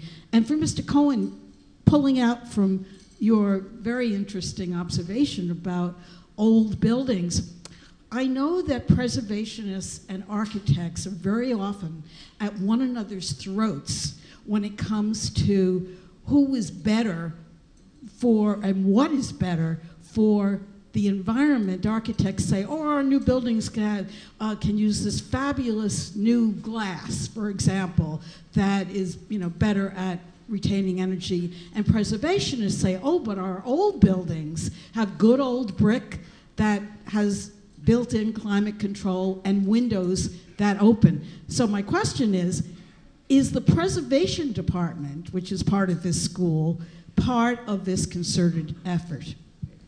My name is Len Mel, and you've done a great job making me understand how problematic the new Green Deal is, even more than almost anyone would suspect. You have a whole notion of reconceptualizing it that's not really, but I think I applaud it, but that's not really, well known. And so my simple question, so to speak, is the level of anxiety. In other words, all of these questions are raising levels of thought that really are not part of the public discussion. And if you add to that things like the financial situation with the overnight markets freezing and other concerns, I'm worried about the kind of demagogic situation that will arise when this much anxiety, even within a certain position, starts to come out, and that people start to look for simple, strong men answers or strong women. And so I wonder if any of you have just thought about the level of anxiety that's going to raise on multiple fronts and what we can think did a great job of historically looking at this. What happens historically when you raise so much anxiety and so much conflict, and how we should deal with that. So I think there's a meta level to try to deal with this before it spins out of control. And I think it's optimism, but I hope it's true, which is that I think that perspective, respectfully, is a form of prejudice about the capacity for civic engagement. I think that we can, and this relates to my argument about the need for, I don't know, civic education and political discourse to be more a part of our everyday life. I don't think the public needs simple strongmen narratives or strong women. I mean, I hope that one thing we can do I think everyone up here thinks that the Green New Deal is a great policy framework. And what we're trying to do is, I mean, to some extent, this is a sympathetic audience. I assume that most of you are here because you believe in the project. And so this is the kind of audience where we should be hashing out these differences and the details, like doing this very detailed technical work. But I also don't think that we should shield this from the public. I guess the challenge for us is to try to figure out how to make complexity not anxiety filled, but to see it as necessary experimentation. I mean, the New Deal was all about experimentation, and they said that very explicitly. They said that, and it was contradictory, and some programs dismantled the work that others were doing, but they saw what they were doing as, some things would fail, and that was okay. Maybe it wasn't okay to the general public, but the policy culture of the New Deal was that it was okay to try things and have them fail. And I feel like I don't see that enough in public discourse, and I hope that we can figure out some way to shift that conversation. I'll just respond to the comment about bus priority projects and environmental review. There is a bus priority project here in New York on 14th Street that has been proposed since the Bloomberg administration and was finally put into action this year to coincide with the L train shutdown. A group of folks that live near 14th Street have essentially weaponized the environmental review process in order to hold up the project, even though it was 10 years in the making. A judge just ruled today that the project can proceed. But that's the kind of stuff that we can't have happen if we have any chance of meeting the IPCC targets. So yes, democracy, yes, but some things just have to be pushed through. Yeah, just very quickly, yes, we're going to have to learn how to have faster democracy, and sometimes that means faster. Look, I'm not in a design school, so wading into a fight between preservationists and architects, that's like going to somebody else's Thanksgiving, and just like picking a side and digging in. So I'll just criticize the whole thing and say, I think from the outside, design strikes me as having a very the design professions say two things that are very contradictory. One is we have magical tools, capabilities, forms of thought that allow us to solve problems that other mere mortals couldn't possibly comprehend. And then the next thing that they say when you push them on it is, oh, well, my private client wouldn't pay for that. And so the best contributions of preservationists and architects will never come to pass unless the model of the client shifts from the rich person who says, you're going to get to do the coolest curves if you work with me, or you'll get to preserve the coolest fireplace if you work with me, and the client has to shift to the public and to social movements and to labor movements and racial justice movements. So the big change that design school needs to make is not reallocating power within itself. I don't know, you guys can sort that out. But to subject yourselves to a different kind of power, which is not the power of private money or the idea that philanthropy is the way to, do an end run on the market and get everything that you want. So I'm Rosalie. I'm a PhD student in urban planning. I study buses. They're great. But so I wanted to sort of so when you said the future of the Green New Deal lies in the door knocking of the Democratic primary, my heart sank. The idea of like this one sort of national election determining the future of this policy is really scary. But then Hayley said, well, it's okay because we're organizing in cities all over the country to make a lot of these things a reality. So I guess I would like to hear a little bit more about the geography of a Green New Deal. And in particular, we've talked a lot about national. The old New Deal was national. We could nationalize Uber, but we could also have it incorporated in every single city's municipally owned transit app. Yeah. So sort of how do we think about the geography and the rules that need to change in order for us to sort of change our democratic geography? I'm in the architecture program here. I'm from Vienna, which is not what my question is going to be about. It is very great, but there's also a lot of problems that you didn't address. But I will let everyone believe that it is really great. My question is for, I guess, Hayley and Daniel. Both of you said that housing and transportation should be, or the Green New Deal should be looked at through the lens of housing and transportation. I think you would probably both agree that housing and transportation are linked very heavily, and you both have a big problem area, which is the suburbs. And I'm wondering how the Green New Deal or public works should address suburbs or low density, high capital areas. How do you satisfy the needs of these people with public programs? Do you do public housing that is single family, or and do you make bus lines for areas that are really not very efficient in terms of public transport? Okay, is it true that in Vienna public transit costs €1 a day if you get a subscription? Yeah. When the guy showing me around was like, you wouldn't believe it, Daniel, there are days when the bus doesn't even come in 7 minutes. And I was like, wow, sounds rough. But no, there are undoubtedly big problems in Vienna, there's no question. Yeah, I mean, so quickly, yeah, there are a lot of things that we can do in the suburbs, and some of them we talk about in the book around like the idea of minivans that you would call because a big double bus obviously isn't going to work. I have an article in Jaque called Seize the Hamptons, where I discuss the pathologies of densification in suburbs in Ontario, where what the model is essentially Walmart, Walmart A, Walmart B, Walmart C, a bunch of residential towers, and then a bus rapid transit line, where the hashtag in Ontario is the new me time. That's how they're going to sell people on bus rapid transit. So there is a form of even suburban densification, which is all premised on consumption, and I argue that an alternative form, and I talk about a different suburb in Toronto, which they've densified around a public theater called the Rose Theater in Brampton, and which I argue is like a different model where culture and cultural activity, which is of course low carbon, is the real model, and anyway, blah, blah, blah. You should read the article. It's really, I think, my best piece of work. Seize the Hamptons. Yeah, you'll find it. Briefly, I mean, I think that it's okay, so it would be depressing if the whole thing hinged on the next election. At the same time, like, we're in an emergency, so like I wouldn't recommend losing that election.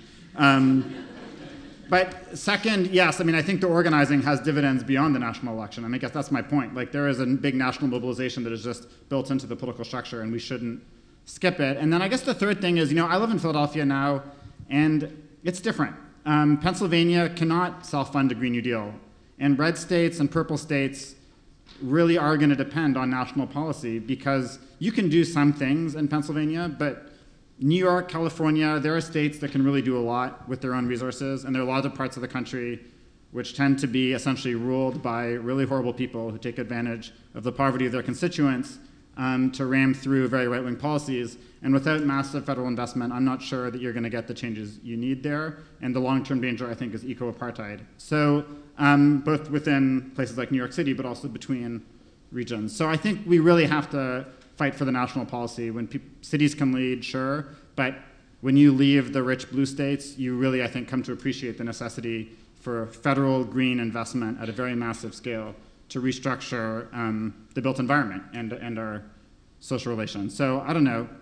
I think it's good news, because I think the Washington Post finds that 50% of teenagers are terrified of climate change, and a quarter of them have engaged in some form of climate action in the last year. So, if we defer to teenagers, it's amazing how good things could become. Yeah, I agree with that. At the talk, was it last week at UPenn? Was that just last week? September 13th. Every day is a century. Yeah, there was some talk about the idea that maybe enough states will do a Green New Deal of their own that will sort of force the federal government's hand. And I think you're right. We really underestimate how hostile some of these places are to, public expenditures. I'm really glad you asked about housing and transit. We just had a panel about it, actually. So the first thing that we need to do is to make it legal to build more housing in cities and to enable anybody that wants to live in a city to be able to afford to do that. Minneapolis just passed really sweeping legislation that basically allows you to build any type of housing anywhere, which is a direct, response to the single-family zoning that, has prevented densification from happening, and we really hope to see that in more places. So in terms of suburban transit, it's really hard to serve the suburbs. That's just a fact. And I think there are some transit agencies who are starting to respond to the suburbanization of poverty that we're seeing now by, attempting to run more service in the suburbs. And, that's a choice. And I think that we'll have to reevaluate what productivity means if we're going to offer, classic transit service in the suburbs. But there are also, things you can do to make it more viable. Like I was talking about, building sidewalks, adding curb cuts, adding crosswalks, are, enable people to walk to transit. There's also an interesting federal transportation program that would, it's not very well utilized, but basically, cul-de-sacs are about the worst thing that transit could be asked to serve. So sort of building new roads through cul-de-sacs that would allow, a bus not to have to make a trip into a cul-de-sac and then come back. And so, that would really improve efficiency. But, I'm not going to lie, it's going to be a really difficult challenge. There are, folks who will say, oh, with autonomous micro-transit, we'll be able to serve the suburbs, and that's totally baloney. So, yeah. Can I just quickly add on the topic of what Alyssa was saying earlier also, Dolores Hayden is a fantastic architectural historian and has written tons of books and discussions of what it would mean to both make urban spaces more feminist, but also the different ways that you would transform suburbs. So she talks about how you would knock down all the walls between gardens rather than try to revitalize street life, because there's actually more physical potential already for common spaces in the backyards if you deprivatize them. So, I don't know, I think the work of Dolores Hayden in general is underappreciated these days and speaks to a lot of the things that we've been talking about. And I'll just add that states like California are really thinking about how to, densify around transit. And there's a bill in the California state legislature that would mandate, upzoning near transit. And as you might expect, it's running into a lot of obstacles. But recently, the governor has said that he'll cut off transportation funding for cities that don't meet their housing goals. So I do think that we have reached a crisis point where we're going to start to see some changes. All right, I think we have time for one last round of questions. So let's see. Hi, I'm Sushmita. I'm an urban design student. So we talked about how the federal policy and the FDA funding kind of delays most of the transit projects through time-consuming and expensive environmental reviews. So do you think giving more power to local transit agencies could bring about a change? And also, if you give power to local transit agencies, how do you think we can bring about a coordination between different local agencies? And how can that work? Hi. Yeah. Oh, we're doing two. Yeah, two. Hi. I'm an MArch student, and I've got a question for Abby. So you briefly mentioned the kind of dystopic scenario, right? In terms of the energetic industry. And to clarify, I'm not too sure I understood you, but are you saying that the green sector of energy understood as an autarkic endeavor, so a strictly American thing, which is kind of what the Green New Deal is not what it says in the text, but it poses America as a leader in the industry. So it kind of goes in that direction. But so is that idea of autarky something that is dangerous if we mismanage it? Is that what you're saying? And how should we regulate this new sector without violating kind of the core American values, which is kind of what the Green New Deal does anyway? I mean, it's highly socialist, but I'm sure that there's a way of doing policy that kind of does it in a soft way, if you see what I mean. So yes, absolutely, we should just give transit agencies money, and we should also give them money to run service. So as I mentioned, the FTA stopped providing transit agencies with operating assistance in the 90s, and so we're proposing to change that and to at least provide matching funds for operations, so that agencies don't get completely on the hook to the federal government. But that's one of the ways that we think that we're most excited about is just increasing the amount of transit service. So direct money to transit agencies to run more service would change the game. I was really just trying to draw attention to the fact that the green economy still relies on resources. And a lot of the resources that go into, like electronics and energy efficiency, or like green energy projects, still rely on global commodity chains that take advantage of extractive industries in countries that have different labor practices, different regulatory regimes, and different modes of ownership. And so my question was, if we're thinking about the Green New Deal as a time to rethink forms of ownership, to think about more cooperatives in the US, to think about municipal utilities, maybe even nationalizing things like our electricity grid or our oil resources, then how can we use those politics around what ownership can do in a global sense? So can we think about ownership as intersecting scales of all of the different entities that are at play in a commodity chain that stretches from, mines in the DRC to the solar-powered car or the solar-powered bus in its own bus lane. Are there ways to think about ownership that transcend national boundaries? And what would that look like?